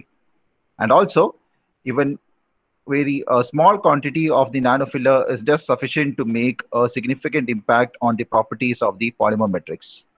So we have various nanofillers. These are some of the examples like carbon nanotubes, clay, nanocellulose, and over here we have used basically 3 nanofillers, which I'll be discussing in the coming slide. Now, the basic matrix material of this nanocomposite is a polymer, which is called the EVACO, ethylene cope vinyl acetate, and this is having polar nature. And to this, we are adding nanofillers to improve the strength of this EVACO polymer.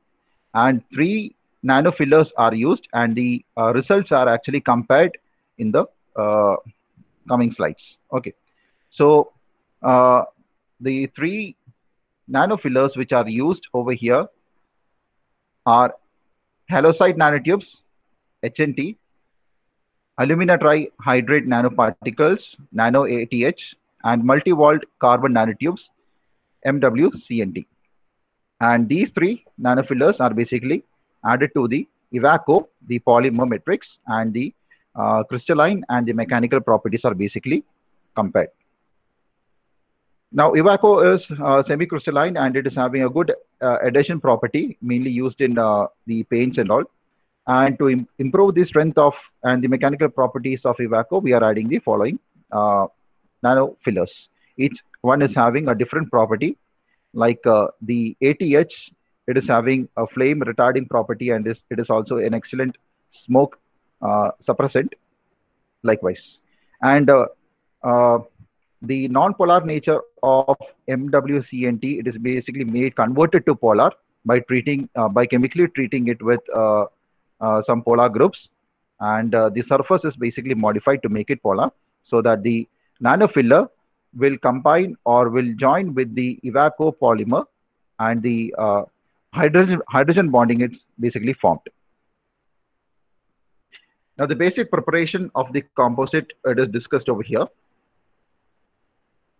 Now to fabricate the composites, a predetermined quantity of Ivaco was dissolved in DCM, which is dichloromethane, by continuous mixing using a magnetic stirrer. And into this, the nanofiller is added. For example, HNT, it is one of the nanofillers. So it is added slowly, and it is mixed thoroughly by vigorous stirring and subsequent ultrasonic methods. So first of all, we'll be mixing it with magnetic stirring, and after that, we'll go for ultrasonification. And this mixture, it is then poured into Petri dishes, and it is allowed to dry to form the respective composite films. Now the composite films are then dried at room temperatures and then in a vacuum oven at 50 degrees centigrade for over 6 hours. Now this slide actually briefs the characterization, that is the various tests and all which is being conducted to examine the composites. Now the mechanical properties, it was tested by conducting the tensile test, and the specimens, all the specimens were prepared using the standard, and the fracture analysis were done. Then finally TEM images were taken, and to study the crystallinity, the XRD diffraction was conducted. Now moving on to the results. First of all, the morphology of the fillers. Now the highest aspect ratio, it was observed in the nanocomposites with MWCNT, followed by the HNT nanoparticles, and then the least was observed for nano ATH. And we have the reason for that, why MWCNT showed the maximum high aspect ratio. And also the surface texture of MWCNT was observed to be smoother than that of the other two nanofillers. Now basically speaking of the crystallinity of the nanocomposites, the high polar nature of the nanofillers actually forms the crystalline nature. More the polar nature of the nanofillers, more will be the crystalline nature. And more the crystalline nature, more will be the strength of the material. So actually, the crystallinity will increase the mechanical properties of the composite. Now, as the filler loading, it has increased the crystallinity. Basically, it gets increased to a certain amount, that is still 1% loading of ATH and HNT, whereas it was only 0.1 weight percentage in the case of MWCNT. And after this value, the crystallinity actually it decreases as the fillers they tend to form. Sorry for interrupting. Kindly conclude the session, sir. Okay, it formed agglomerations, and these were the results which were observed for filler loading the maximum crystallinity for all the three nanofillers. And the mechanical properties also, it was observed in these cases in nano ATH for 1% filler loading, both the ultimate tensile strength and the toughness was maximized. And for HNT, it was 1% filler loading, whereas for MWCNT, it was 0.05% only. And these are the images, the TEM images of one case, pure Ivaco in figure A, 1% in figure B, and 10% in the third figure. So when we see the amount of filler loadings increasing, the agglomeration of the particles, it is observed by that white colored faces which are being formed. And the more they agglomerates, lower will be the tensile strength. So as the filler loading increases, the material will be becoming more brittle in nature. So these are the conclusions made. The conclusions are made on the mechanical properties, and we have got 1% the filler loading as the maximum strength for both ATH and HNT, whereas 0.05 for MWCNT. And also from the fractography analysis, the conclusion made is that the brittle nature of the composites tend to increase at higher filler loadings. So thank you. The session, thank you, sir. The session has given queries to the chair.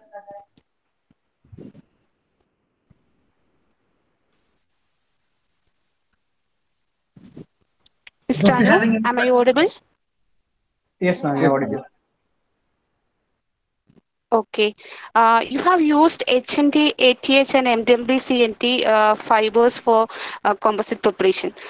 Here, I would like to know among these, which filler is good one for mechanical reinforcement?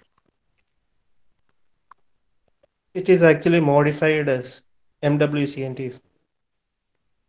Okay, okay. Can you explain the cost effectiveness of the composites? Since MWCNTs are expensive, it could be more.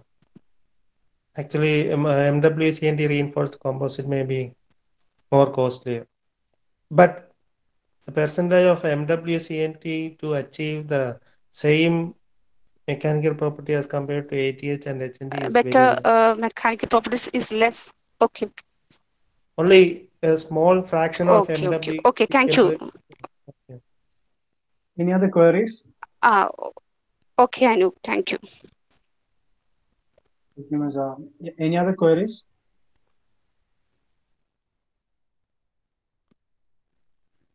Thank you for your presentation. Moving on to next presentation, we have Abdul Zubair Hamid from King Abdulaziz University, Jeddah, Saudi Arabia. Is going to give his presentation on his paper entitled on an investigation report on sustainable strength of amalgamation materials. So please.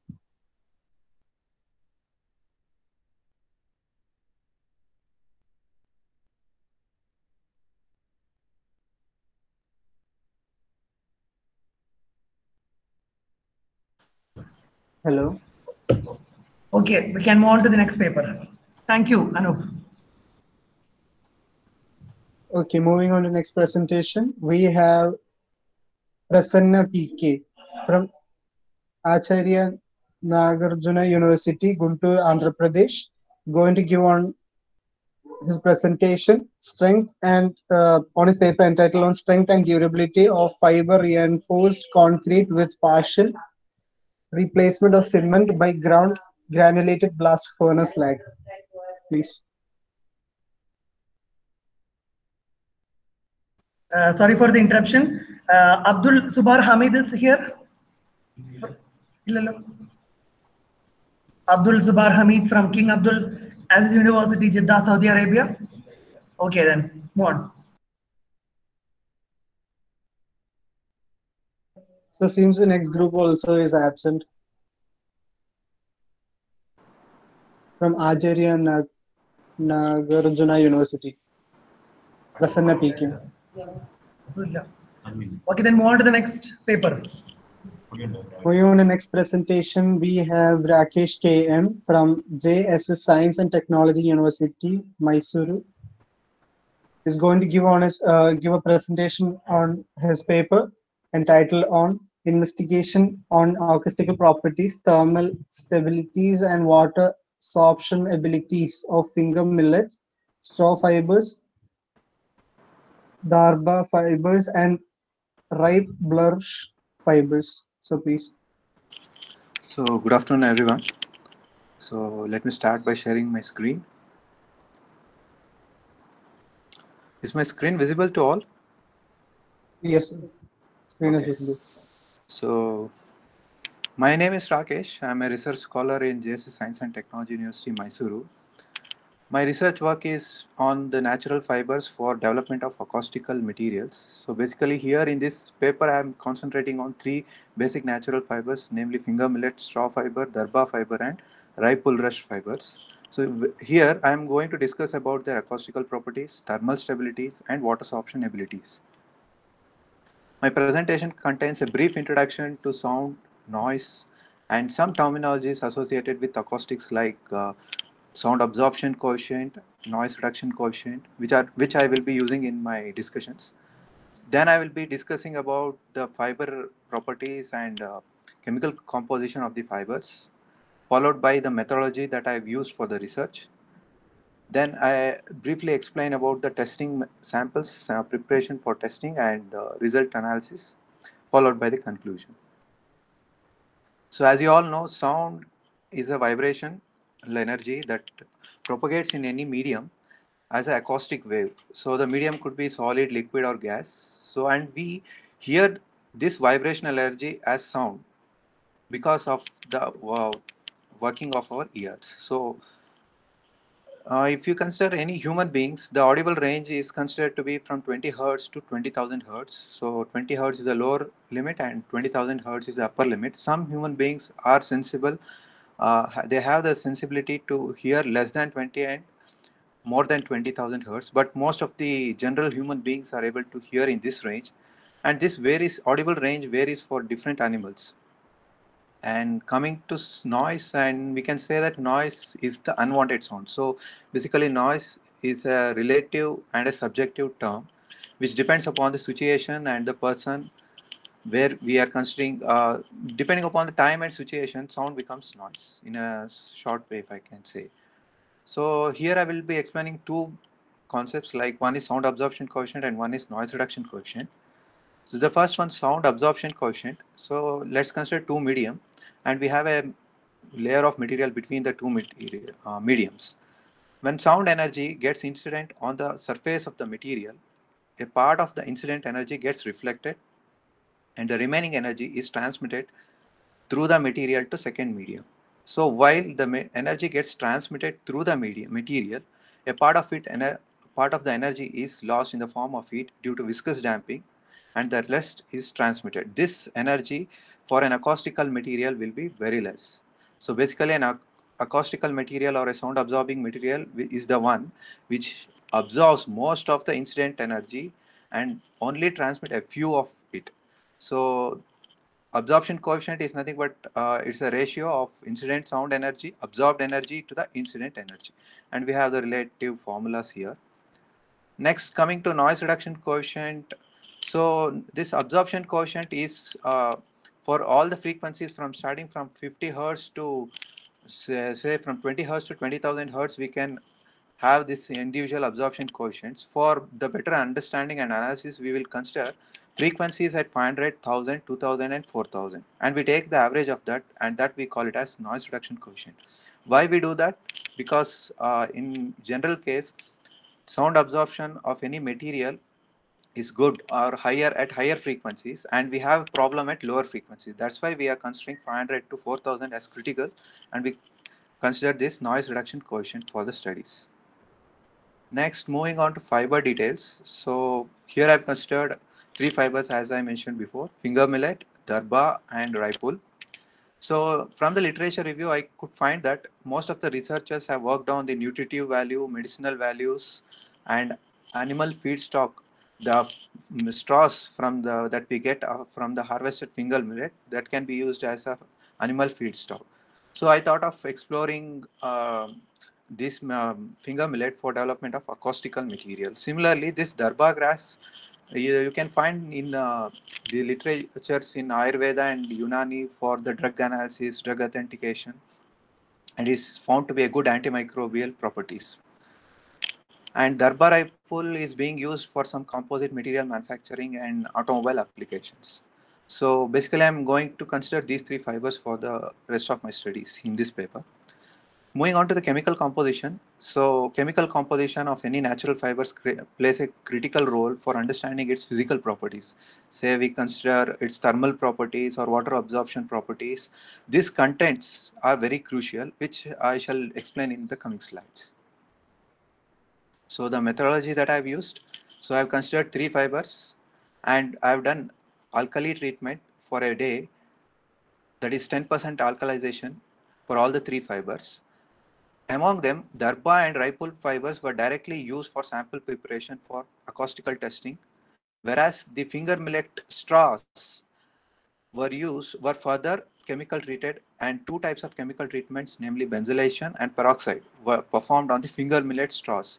The reason being that when I did alkalization for finger millet, I couldn't extract the fibers. So for better understanding and sample preparation and analysis, I need a fiber. So I just performed these two to get the fibers and to study further. So finally, for testing, I have four different inputs. One is two types of finger millet straws, that is benzylated, BMF, and peroxide treated finger millet straw, that is PMF. These are the abbreviations that I am using. Darba fibers and ripple brush fibers are directly used after alkalization. So these samples, 4 samples were tested for 10 sample thickness. Acoustical properties were explored for 10 sample thickness. Further, based on the results, 2 fibers were selected for further analysis with an increase in sample thickness of 20 and those 2 fibers were again studied for the thermal stability and sorption studies. Moving on to sample preparation. So acoustical testing is basically performed in an impedance tube where we place a sample and have a normal incidence for measuring the sound absorption coefficient of any specimen. So the impedance tube that we used had 2 diameters, one is 29.5 mm and 99.5 mm. So basically with 29.5 mm we can measure high frequencies, and with 99.5 mm we can measure low frequencies. So this is about the testing device that I am using. And coming to the photos of the chemical treatment, as I discussed in the Sir, methodology. kindly wind up. Okay, I will just move on to my results. Okay, sir. Okay, kindly move on. Okay, fine. Just give me 2 minutes. So moving on to sound absorption coefficient. So this is we plotted sound. The y-axis is the absorption coefficient and x-axis is the frequencies. So as I told earlier, BMF, PMF, and DF, RF, these are the 4 samples. So the corresponding NRCs are found to be 0.91, and PMF and DMF were selected for further studies. The reason being that DF and RF, even though they are having same NRC, there is no literature for DF, and DF was found to be more promising in terms of its durability. So the samples were again tested for sample thickness of 20 and there was a shift increase in the absorption from 0.24 to 0.44 for PMF and from 0.23 to 0.38 for DF, Darba fibers. So thermal studies were also performed. So as I mentioned before, like chemical composition plays a critical role. In the first stage, moisture was lost in the range of 25 to 1600. In second stage, hemicellulose and lignin was lost, and in the final stage remaining components were lost. So these are the views of test results of thermal studies. Moving on to morphological studies. So here we can find the fiber porosity, and here we can find the measure the diameters, and here we can find the surface roughness using the SEM studies. And then we have sorption studies. So sorption studies basically was performed for 4. One is PMF and DF are chemically treated, and the same were used with untreated, like untreated finger millet and untreated darba were also used for understanding what is the effect of chemical treatment on water absorption of the properties. And it was found that chemical treatment would enhance the resistance for water absorption. So I would like to conclude my presentation by saying that among the 4 types of samples that were tested for thickness of 10 PMF and DF were found to be better, and they were further analyzed for sample thickness of 20 So there was a shift in increase in the absorption coefficient as the sample thickness increased from 10 to 20 Finally, thermal studies and from water sorption studies, we found that PMF, that is peroxide treated finger millet straws, are more stable thermally and water sorptionally. So we use that for, we propose that material for any interior acoustical applications. These are the references that I have used. Thank you. Thank you, sir. The session is given queries to the chair. Yes, please.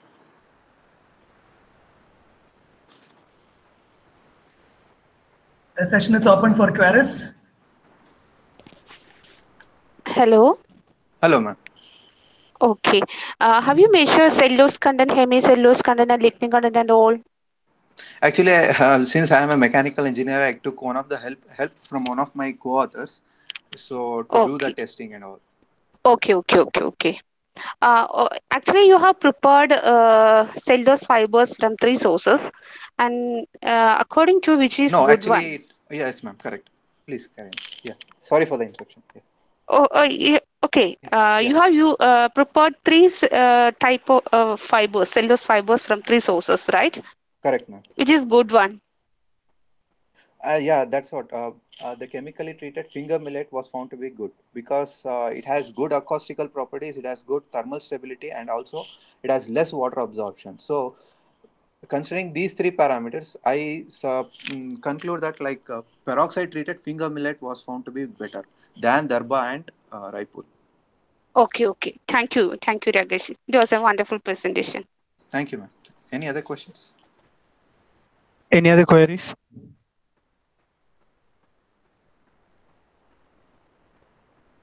Okay, thank you. Okay, thank you for your presentation. Moving on to next presentation, we have Anandan D. Thampi from College of Engineering Trivandrum is going to give his presentation on his paper entitled on the effect of nanoparticle additives on tribological properties of various lubricating oils. So please.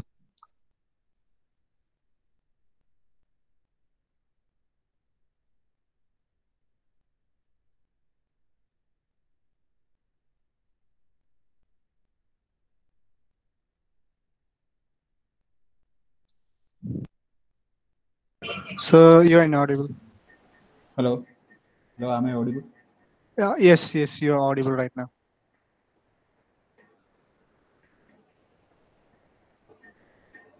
Okay, the title is actually Anandan is not available. Myself, Anandu AP will take the presentation.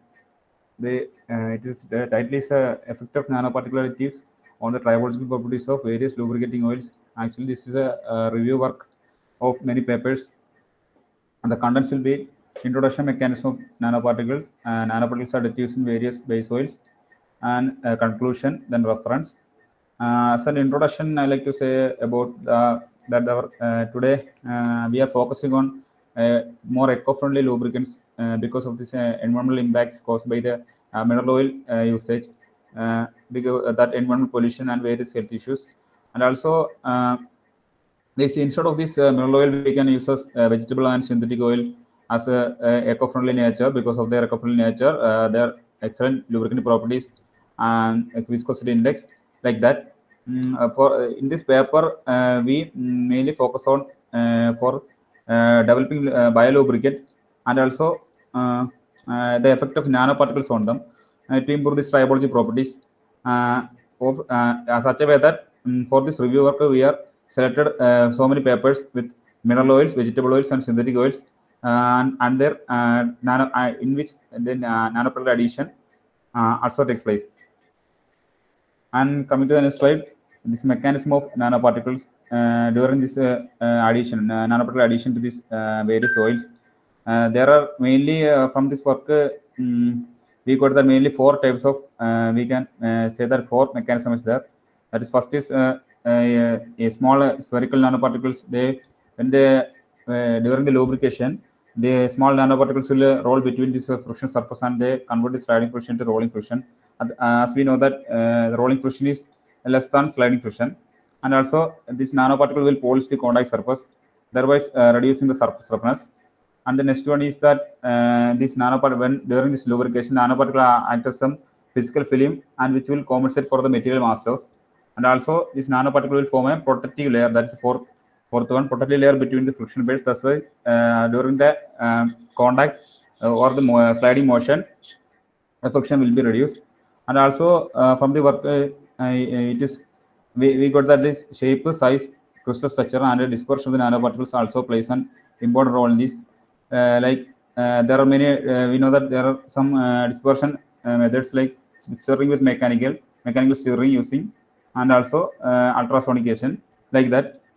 Now moving to the next slide, this nanoparticles as additives in various base oils.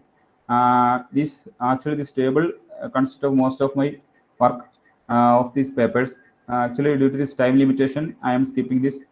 This table consists of different oils and their nanoparticle composition and which tribological studies used, and also our findings. I'm actually going to skip this. Moving to the next slide, I will explain summary of some recent papers I have selected. First one is this multi-layered molybdenum disulfide and carbon nanospecies high performance additives in lubricating oils. In this, the nanoparticle is modified nanoparticle. It is synthesized using hydrothermal method.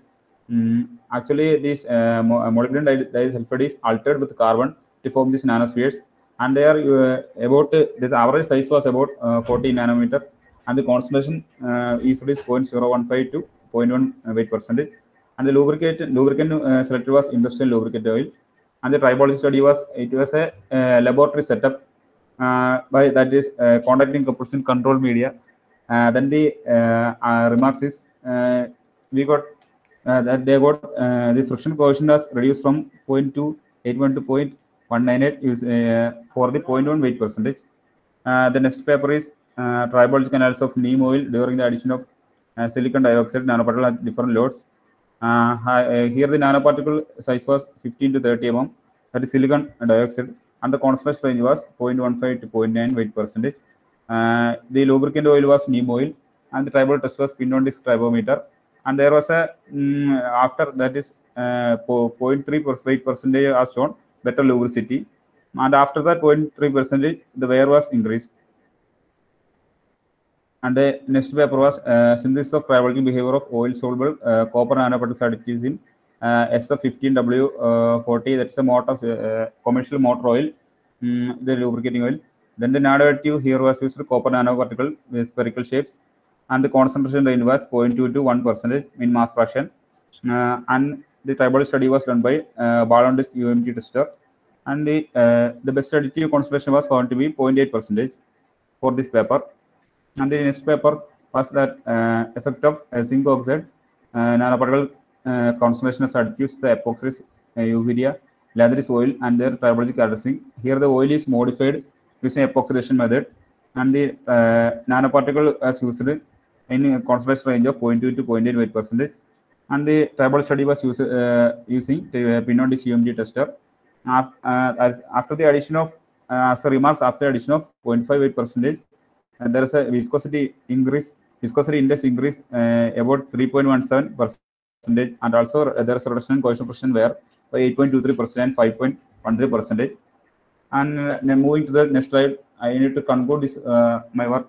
That is more in most of this work, the nanoparticle was an effective anti-wear additive for biolubricant formation, and also the friction also improved, and the wear also increased amongst most of the nanoparticles.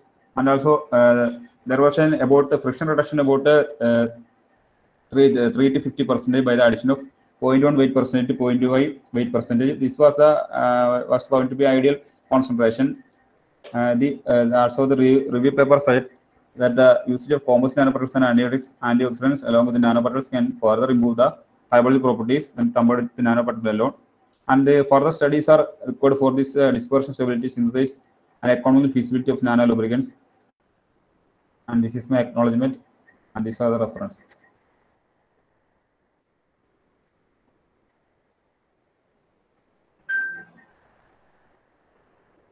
Hello. Session is open for queries.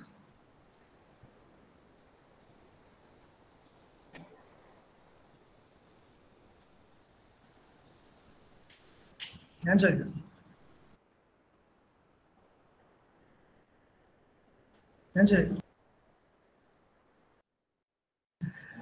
Anandu, am I audible? Yes. What is the size of nanoparticle you used? There are different sizes. Actually, this is a review paper of many research papers. Okay. So when average size, we can talk about 40 nanometer. 40 nanometer. Yes, average. Okay. Then how do you optimize these? What? If you are going to prepare a lubricating oil with nanoparticle, what are the methods for the optimization? Actually, I do this review paper for my thesis work. From this work, I have selected some nanoparticle, that is copper nanoparticle I have selected. And also, for actually, I am doing this tribological. Actually, I am doing this tribological test. I didn't understand the question. Like, okay, that is depend upon the effectiveness of the lubricating oil used, right? Okay, fine. Is there any other queries?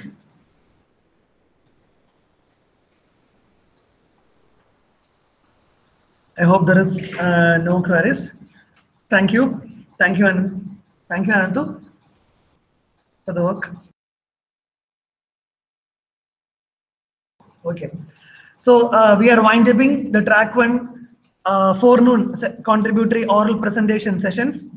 We'll resume to our session by 2 o'clock with the keynote lecture of Professor Harris Makasaurus, Professor Sustainable Manufacturing System, King's College, London, UK. So kindly be joined by 2 o'clock.